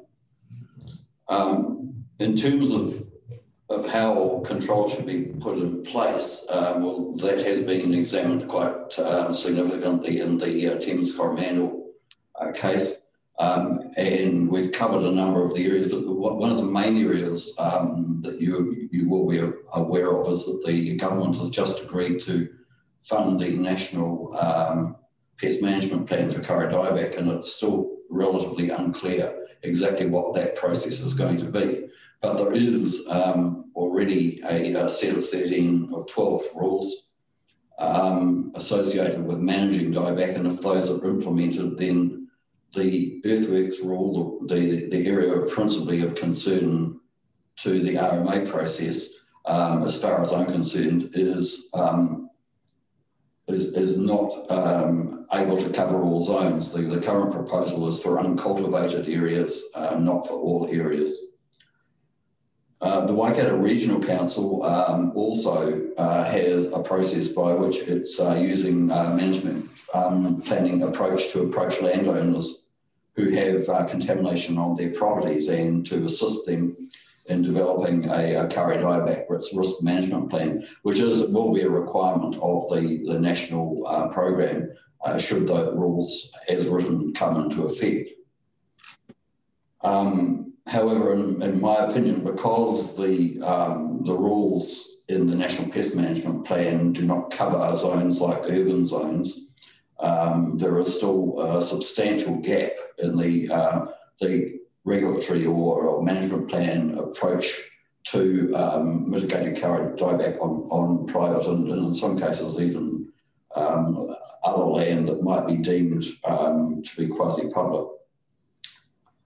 The Section 42 report refers to voluntary actions. The department went along the lines of voluntary actions at Thames Coromandel, but the Environment Court considered that just voluntary actions were not sufficient to put the brakes on Kari dieback. And the Section 42 report refers to a document called Protecting Kari, a Rural Landowner's Guide. I agree with the approach of the risk management approach and what's actually in that guide. However, the guide itself is deficient in terms of process and lacks provisions of assigning responsibility and the sort of information flow that is required to go back to regional council, and it may that gap may have been identified if the National Pest Management Plan takes that up. But at the moment, there's no guarantee that that's going to happen. The guide that is referred to is actually an MPI document. It's not a regional council document. So if it was referred to within the current planning framework as the baseline document for management plans, it's actually open to change by other parties. It was actually written as part of the planning intelligence group of the previous joint program, which included regional councils, DOC and MPI, but that infrastructure that's formed that document is likely to change.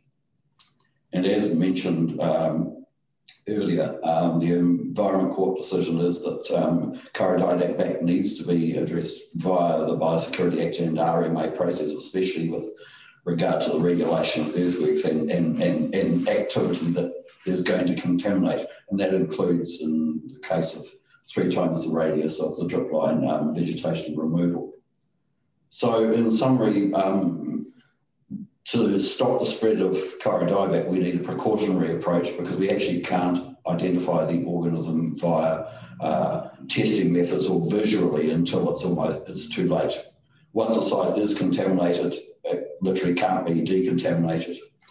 And the processes that have been pursued at Thames and at the moment obviously are still not completed through the Environment Court are to enable a landowner to actually have a reasonable amount of control in terms of defining a management plan associated with kauri on their property, but that process is a more visible process than just a regulatory process for which there is no reporting back to local, regional, central government. Thank you. All right, thanks, Mr. Beecham. I think what we might do is hear the rest of the evidence, because I think some of the questions may well cross different witnesses. So perhaps we can continue with your next witness, Ms. Ehrlich. It would be me. I'm Tertia Gurley. I'm giving evidence on long-tailed bats. And I just want to emphasise a couple of things around their threat status and what they need in terms of habitat. So long-tailed bats are classed as threatened, and they have the highest threat classification of nationally critical, which is the category which is most at risk of extinction. They're predicted to decline by more than 70% over the next 3 generations. And this means that if nothing is done to restore populations of long-tailed bats, they're predicted to become extinct in the not too distant future. The threats to bats include predation from predators, rats, mustelids, cats and possums have all been implicated in declines. Other threats to bats include habitat loss through land clearance, habitat degradation through development and its associated effects such as lighting and noise and disturbance, and habitat fragmentation through tree clearance. And these threats are all really relevant to the bat populations in the urban and rural parts of the Waikato district. While there have been no studies of bat survival in the Waikato district, there's no reason that I can see that where they're not protected, they're not on the same trajectory towards extinction as other populations for which we have data. In terms of habitat, bats need trees. They need dark areas and they need areas free of disturbance. In the urban and rural setting, these are limited and vegetation clearance is ongoing. And this makes bat populations in these areas very vulnerable. Long-tailed bats use trees for roosting, for foraging, for commuting, and they do this over a large landscape scale. Individual bats travelling kilometres between roosting and foraging sites, and different individuals tending to spread themselves out spatially in the landscape. So when we think about bats, we have to think on that landscape scale. Roost trees used for breeding have very specific thermal requirements, so they're very rare in the environment, even in large forests. A shortage of trees to roost in may well result in bats using suboptimal roosts, which can have lower survival rates. Because bats, at least in South Hamilton, use fewer roosts for a longer time compared to bats in forests, That's an indication that roosts are in short supply for this population at least. Trees are also used for foraging beside and over. They use vegetation such as hedges and trees to travel along, to move from roosting sites to foraging areas. And without these trees, the bat populations just cannot function. The loss of bats in the Waikato district would be significant on a national scale for such a threatened species.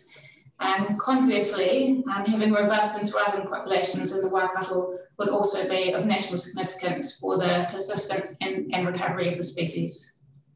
That's all. Thank you very much.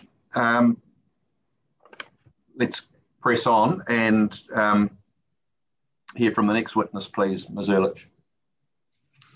Okay, kia ora koutou, and my name is Ilse Corkery. So I've given detailed definitions of offsetting and biodiversity offsetting or compensation in my evidence and summary of evidence. And I think most of my points have been addressed in the Council's rebuttal, so I can keep this pretty brief. Offsetting is an attempt to respond to the current declining state of biodiversity. And the inherent assumption is that biodiversity offsetting can allow or can facilitate development on the basis that residual adverse impacts on biodiversity will be managed via an offset, with the result of at least no net loss and preferably a net gain. Importantly, best practice offsetting is underpinned by an accepted set of principles and definitions. For example, you must follow the mitigation hierarchy, you must use explicit measurements, and there has to be a goal of bare minimum no net loss. And this is really what differentiates offsetting from compensation. Compensation is typically a subjective approach and therefore carries a high risk for biodiversity values. And so this is why compensation should always be the very last resort to address residual impacts. And lastly, it's really important to remember that there are limits to both what can be offset and limits to what can be compensated for. So for example, it might not be appropriate to accept an offset or to accept a compensation for values that are irreplaceable, or for example, for a species that is very vulnerable. Thank you. Thank you very much, which I think means that we're up to Mr. Riddell. Thank you. Kia ora tātou. I do have a couple of typos, more typos I've spotted in my evidence in chief. It's probably easiest for me just to email them in rather than let everybody try and correct on screen. That's fine. And I assume they're matters of detail rather than the substance of what you're telling us. So that's fine. Things like I've struck through a sentence that shouldn't have been. Okay, that's fine. Yep. And I've also provided not just the summary, but also some supplementary evidence, which the supplementary evidence covers two groups of matters. One of them is that further reflection, having put in the evidence in chief, and having a bit of time to expand on some of the areas where I said there should be a policy on, to actually expand out and provide a sample policy in that collated document. And the other one is just 3 comments about the rebuttal evidence from the council. That's fine. There's probably just three important issues that I think I just need to cover and leave the rest as you can read it. The first one's just talking a bit about the significant natural areas mapping and the recommendation that there be a combined approach to mapping where mapped and unmapped sites are covered in the same rules. The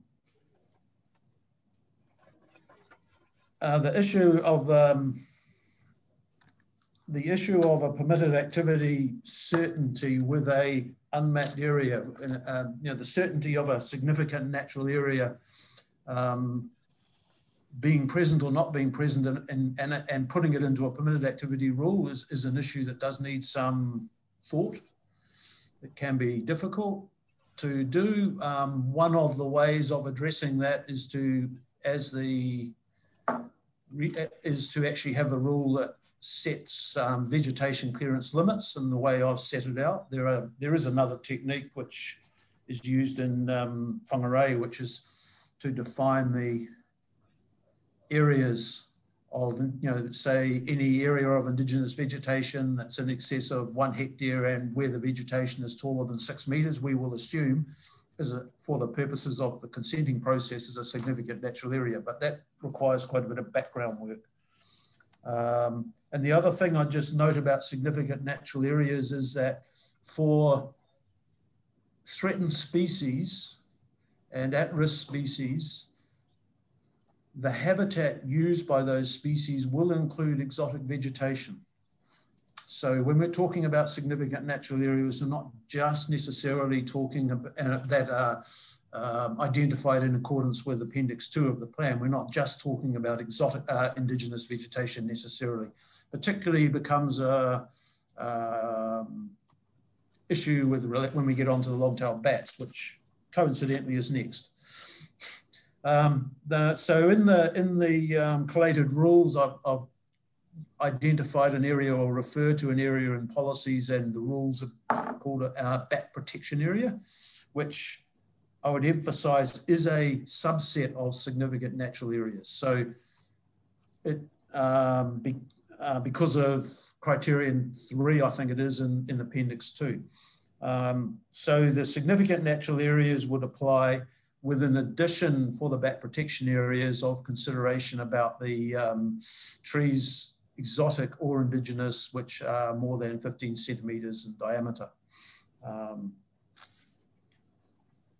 And because bat protection, long-tailed bat protection is a very new area to, for district plans to address and for applicants to understand and decision makers to understand, I'm proposing a policy in the collated summary 312BA, which sets out a whole lot of considerations in terms of the protection of bats, and that's to guide decision makers and applicants. The second part, and so that covers the first part of the approach, which is the to bat protection within Waikato district, which is the bat protection area, which is a 7.3 kilometre circle around each location where a bat has been identified recently, last 10 years or so, I think it is. The second part of the approach is that quite a bit of the district either hasn't yet been adequately or properly surveyed for long-tailed bats, and the issue will arise where applications for subdivision or some other activity that requires a resource consent in those unsurveyed areas are made, and it is discovered through the consenting process and the gathering of information that there's bat issues that need to be addressed. And the way that I'm suggesting that can be covered is just making sure that that for the restricted, discretionary and controlled activities, a matter of control or discretion relates to effects on long-tailed bats, and it would only kick in if the bats are in there. It's not an issue so much in terms of the discretionary or non-complying activities, obviously, because you can have any issues addressed through that consenting process, and that would work in conjunction with the additional policy that's proposed. In terms of Kari dieback, and probably to reinforce what Dr. Beecham said, I think there's the important and crucial propositions behind Kari dieback that you have to assume that all Kari root zones are contaminated, and that reflects the cautious approach. And also the delays in the onset of symptoms, the size of the pathogen and so forth. And the second one is that the main risk that can be managed in a district plan is the movement of soil, which is why the primary rule that's being proposed is one relating to earthworks, with a secondary consideration in relation to vegetation clearance within the Kari root zone where the vegetation hits the ground and can get soil on it. As this is also a relatively new resource management issue, I have included a drafted policy to guide decision makers and applicants in the collated document. And that's all I need to say right now. Right, thanks, Mr. Riddell. I might just do a quick check with the panel about not what their questions are, but firstly whether they have any and whether there are one or two or a whole raft of them. And I'm only saying that because I think we might break for lunch. But I do want, before we do that, I do want to talk to depending on where we get to with the panel's number of questions, just want to briefly canvass things with Ms. Walker, Mr. Cameron and Ms. Wilcock, who are all due to have spoken this morning, but look like won't, and we'll need to come back after lunch. But let's just see, Ms. Sedgwick, have you got questions for the doc witnesses? And if so, one or two or lots? You're on silent, Ms. Sedgwick. If only life was that simple. I have two and they're very brief. Okay. Ms. Gibb? No, I have none, thank you. Mr. Marg? Oh, I have a few. Mr. Cooney? I've got a couple, but they're not that long. And I've only got probably a few as well. I think we might, in that case, I think we might, so that we don't inconvenience the doc witnesses who may want to do something else this afternoon, let's proceed with questioning and then we'll take a break for lunch. But can I just check before we do that? Firstly, Ms. Walker, you're okay to appear after lunch? So it's fine for me, Mr. Chair, but with respect, can we check with Bruce? I understood he did have to get away this afternoon. So well, I was going to come to him next. Okay. So, Mr. Cameron, are you there?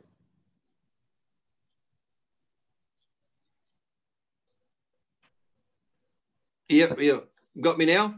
Yes, I have, thanks. Yep, okay, yeah, I do have to get away, but providing we're not too long. Well, I'd say we're going to break for lunch. I would be pretty confident that we'd be breaking for lunch at 1 and we'd be back at 1:30. And we're happy to take you first if that's okay with others. How would that work? I'll work in with Hillary first because they okay, go, no, that's fine. Two of us All go right. hand in hand. Okay, thank you. And Ms. Wilcock? Yes, that's fine. Thank you very much. All right, thank you very much. All right, let's proceed. Ms. Sedgwick, could you ask your questions, please? Thank you. I'm not sure if it is for Mr. Beecham or Mr. Riddell, but I'm interested to know of curry in urban areas, and presumably that is one or two trees or one tree. Would it, in your opinion, would the earthworks rule capture any gardening works around the tree that may contribute to the removal of soil to other places? I'm just interested in that, just that aspect.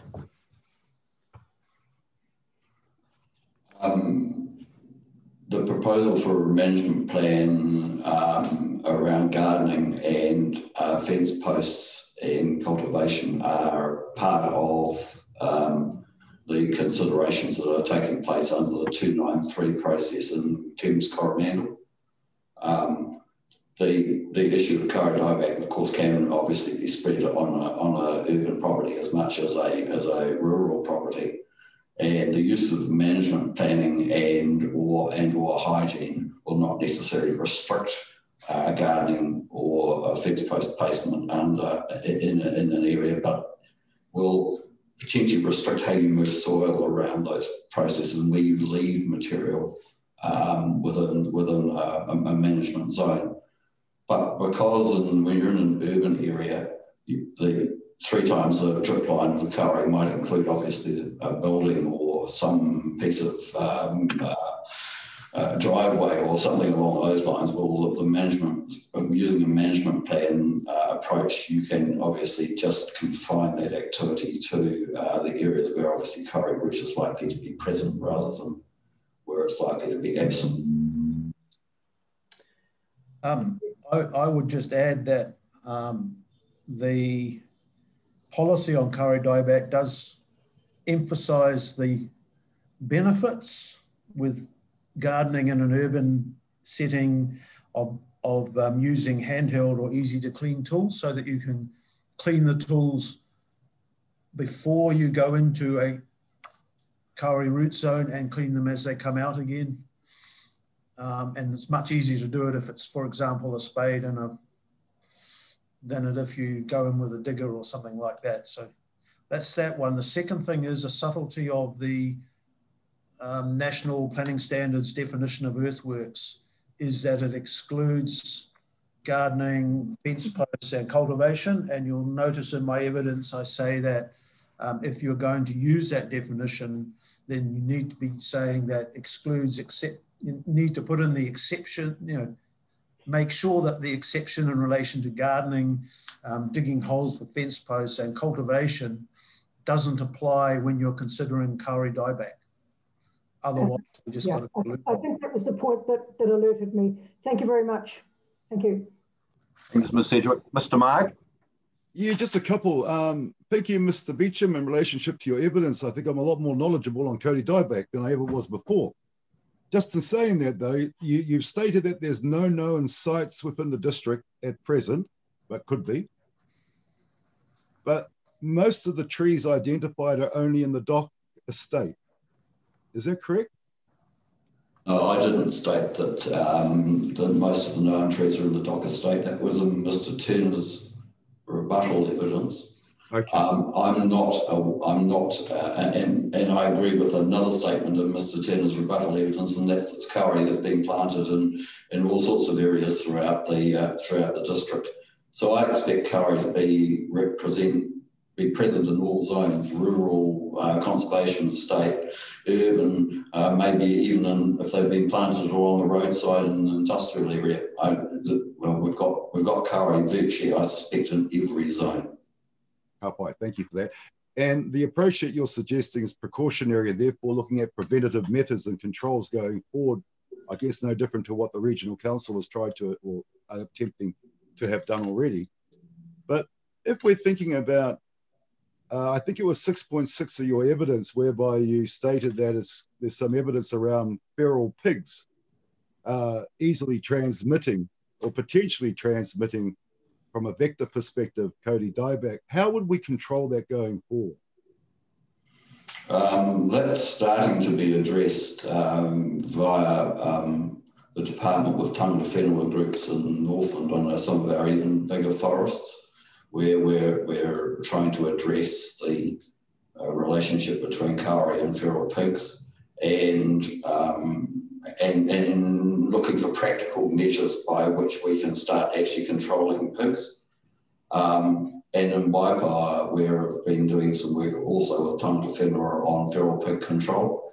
But the main issue being actually understanding where the pigs are and when and where to hunt them, and how to reduce their population numbers and impacts. But any feral animal, pigs, goats, or anything else, to really get completely on top of kauri dieback in natural areas, the populations have got to be reduced to very, very low numbers. Thank you for that.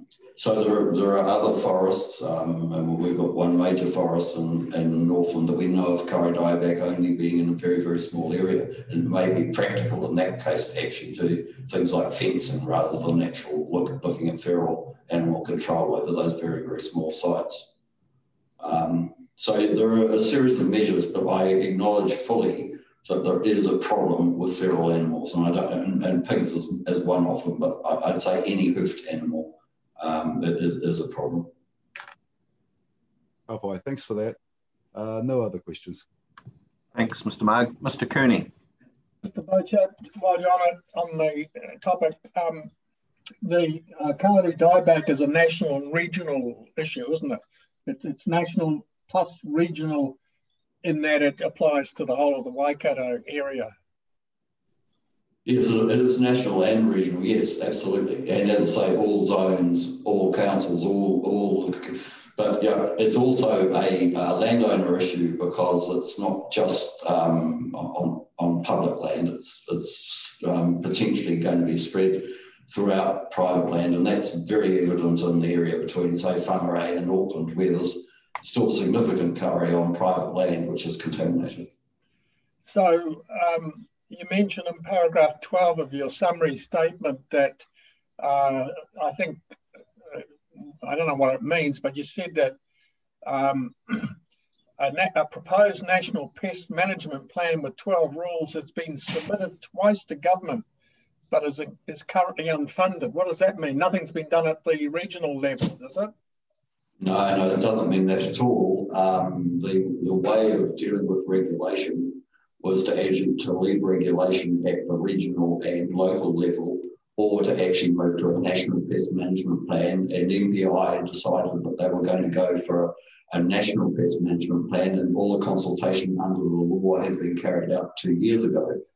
And it's only in the last 2 weeks that the new Labor government has indicated that it will fund the agency, and the agency is obviously going to end up with that national plan and set of rules to re-examine in relation to the funding that central government is providing, which I understand is about 32 million over 5 years. So we can expect shortly some direction. Can councils expect some direction on this from at a national level? I would expect so, Sir, yes. I can't guarantee that, obviously, but I certainly would expect that. Okay. And then moving down, what is the regional council doing about helping out? The regional council has got some indication in its regional pest management plan that it will support landowners where Kauri dieback is actually detected on their property to develop a management plan. But of course, that detection is generally of symptomatic trees which have been contaminated for quite a long time. And so that the way that they've been finding that trees is the aerial surveys you were hearing the council talk about earlier on, with fixed planes and using LiDAR. And probably in future, the agency will move to multispectral analysis. All of the research is being completed on the use of that technology. The problem with Kauri dieback is that it's canopy based at the moment.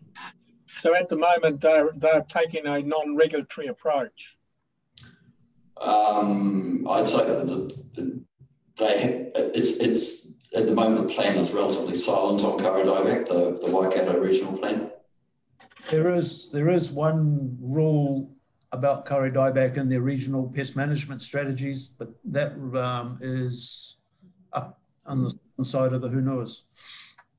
Okay, so yeah, okay. So now you're coming at the district level, and the DOC wants to impose a regulatory regime on property owners within the district. That's where we finished up. Where we finished up is that we're trying to cover all zones where Kauri is likely to be present, and the current and proposed national approach has been to actually look at uncultivated land rather than cultivated land. And the Environment Court has indicated that to actually adequately deal with Kauri dieback, including the principal mechanisms for movement as earthworks, that Kauri dieback needs to be dealt with via the biosecurity and using the Biosecurity Act under MPI or this new agency, and by regional and district government in terms of control of processes associated with earthworks. And so we've got a situation here where what's proposed in this plan, the Waikato district plan, is not simply walking away from it, is it? We've got some provisions there to deal with Kauri dieback. It seems what you're saying is we'll need to do better than that. Yeah, the issue simply is because of the literally invisible nature of Kauri dieback at the time it is actually infecting something, and because of the inability of us to actually detect it easily, utilising other mechanisms, and they're relatively expensive at the moment as well. We need to follow a precautionary principle in terms of hygiene and cleanliness of equipment and personnel around Kauri. Yes, so we've really been asked to say, take a holding position until the national standards or whatever national direction comes out. That's sort of a consequence, isn't it? Yes, as I say, I have no idea whether the new agency is going to change the proposed rules that was taken to central government. And just the application of what you proposed, if a property owner, for example, a farm owner, has a few kauri trees sitting on a paddock, then and nothing else, sort of thing, then they don't have to do any work around those trees. That have to get a consent. Is that, I'm being very general here, but that's the sort of general application of it at that level. Yeah, depending on what they were wanting to do. Obviously, if they're wanting to fence it off at 3 times the drip line or more, they would be undertaking a preventative activity. If they were wanting to dig a drain, yes, they would be talking about preparing a management plan so that the material that they were actually moving around those trees wasn't spread further. Yeah, okay. And just, Ms. Thurley, the bat protection area, the areas that you have identified, how reliable are those areas that you say have been identified in the Waikato? It's based on records of bat activity from 1990 to today, and that's the best information that we've got at the moment. So they're reliably there. What we're missing is knowing that they're not, well, no, it's knowing in areas where we haven't surveyed, we don't know where they are, so they're going to be in more places than are shown. So is DOC taken it upon themselves to go and look at these areas and try and identify where the areas are? Are they going to do the work to do that?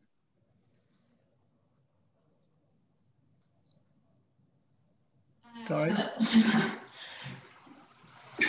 I don't think that's not part of our role, I don't think. But you think it's the role of the district council to do that, do you? Yeah, Troy might be able to help me out there. So I have partially addressed this in the legal submissions. As the Director General sees it, there's 2 kind of separate roles here. There's the role of the department in managing or protecting wildlife itself under the Wildlife Act. And then there's the District Council's role, which is tied into the protection of the significant habitat for those bats. So while it's to a degree connected, there is some distinction between the roles. The point I'm making is that the evidence we're being given is pretty general and doesn't seem to me to be very reliable as to the identification of the bat areas per se. Needs a bit more input, and so how are we going to deal with that if that's the case? I think my point is that this bat is it's an incredibly threatened species. We've got some data on it from records which have been collected from 1990, and we have to do something about it. This is the best information that we've got. It covers a significant area though, doesn't it? 7.5 kilometres for every place that you believe there may be bats. Yeah, further survey might, it would expand in some areas and contract a bit in other areas. But bats, as I said, they do work on a landscape scale, so it is looking at large areas. Okay, thank you. Thank you. Through the chair, can I just follow up, Ms. Turley? There was actually no numbers quantifiably done around, I think it's Appendix 3 or 4, your map that you've got that shows the range that they'll fly. from Hamilton City all the way up to Raglan is virtually a brown, whole lot of brown rings. But there's no actual number of bats apart from the 24 that was done in a survey that were followed. Is that correct? How those surveys were done is using bat recorders. So you leave the recorders out and they record bat activity. So they pick up the frequencies that the bats echolocate at. So it's just looking at bat activity, not at numbers. Yes, that's right. There's no numbers. Apart from the 24 that were, I guess, followed in one of those surveys. Yeah, that's right. Yeah, so there's been a couple of surveys where the researchers have put transmitters on bats and then tracked them to see where they move during the night. And those are those that you're talking about. Yeah. Yes. But bottom line for the district, there is no quantifiable number of long-tail bats available at this point in time. The only number that we've got is from those South Hamilton, that South Hamilton study where there's a minimum of 61 bats. Yes. Yeah. Thank you. I just have two questions. First one relates to Cody dieback.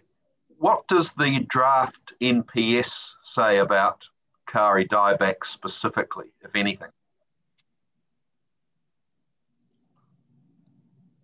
What draft NPS is this? Sorry, the draft NPS on biodiversity. To be quite honest, I haven't looked at the draft NPS on Indigenous biodiversity because I think it's about the third or fourth one that's kicked around in my time. Okay, and same question, but in relation to bat protection specifically, as opposed to biodiversity specifically.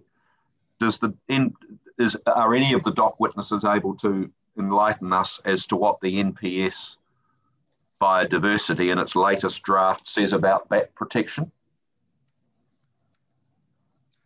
No, sorry. I'm not able to, I'm sorry. All right. All right, well, we can find that out for ourselves, but thank you very much, and I have no further questions. Thank you, ladies and gentlemen, for your evidence today. We'll... Oh, sorry, can I just add a little bit? The draft, looking at it now on the screen, the draft national policy statement has something about highly mobile fauna.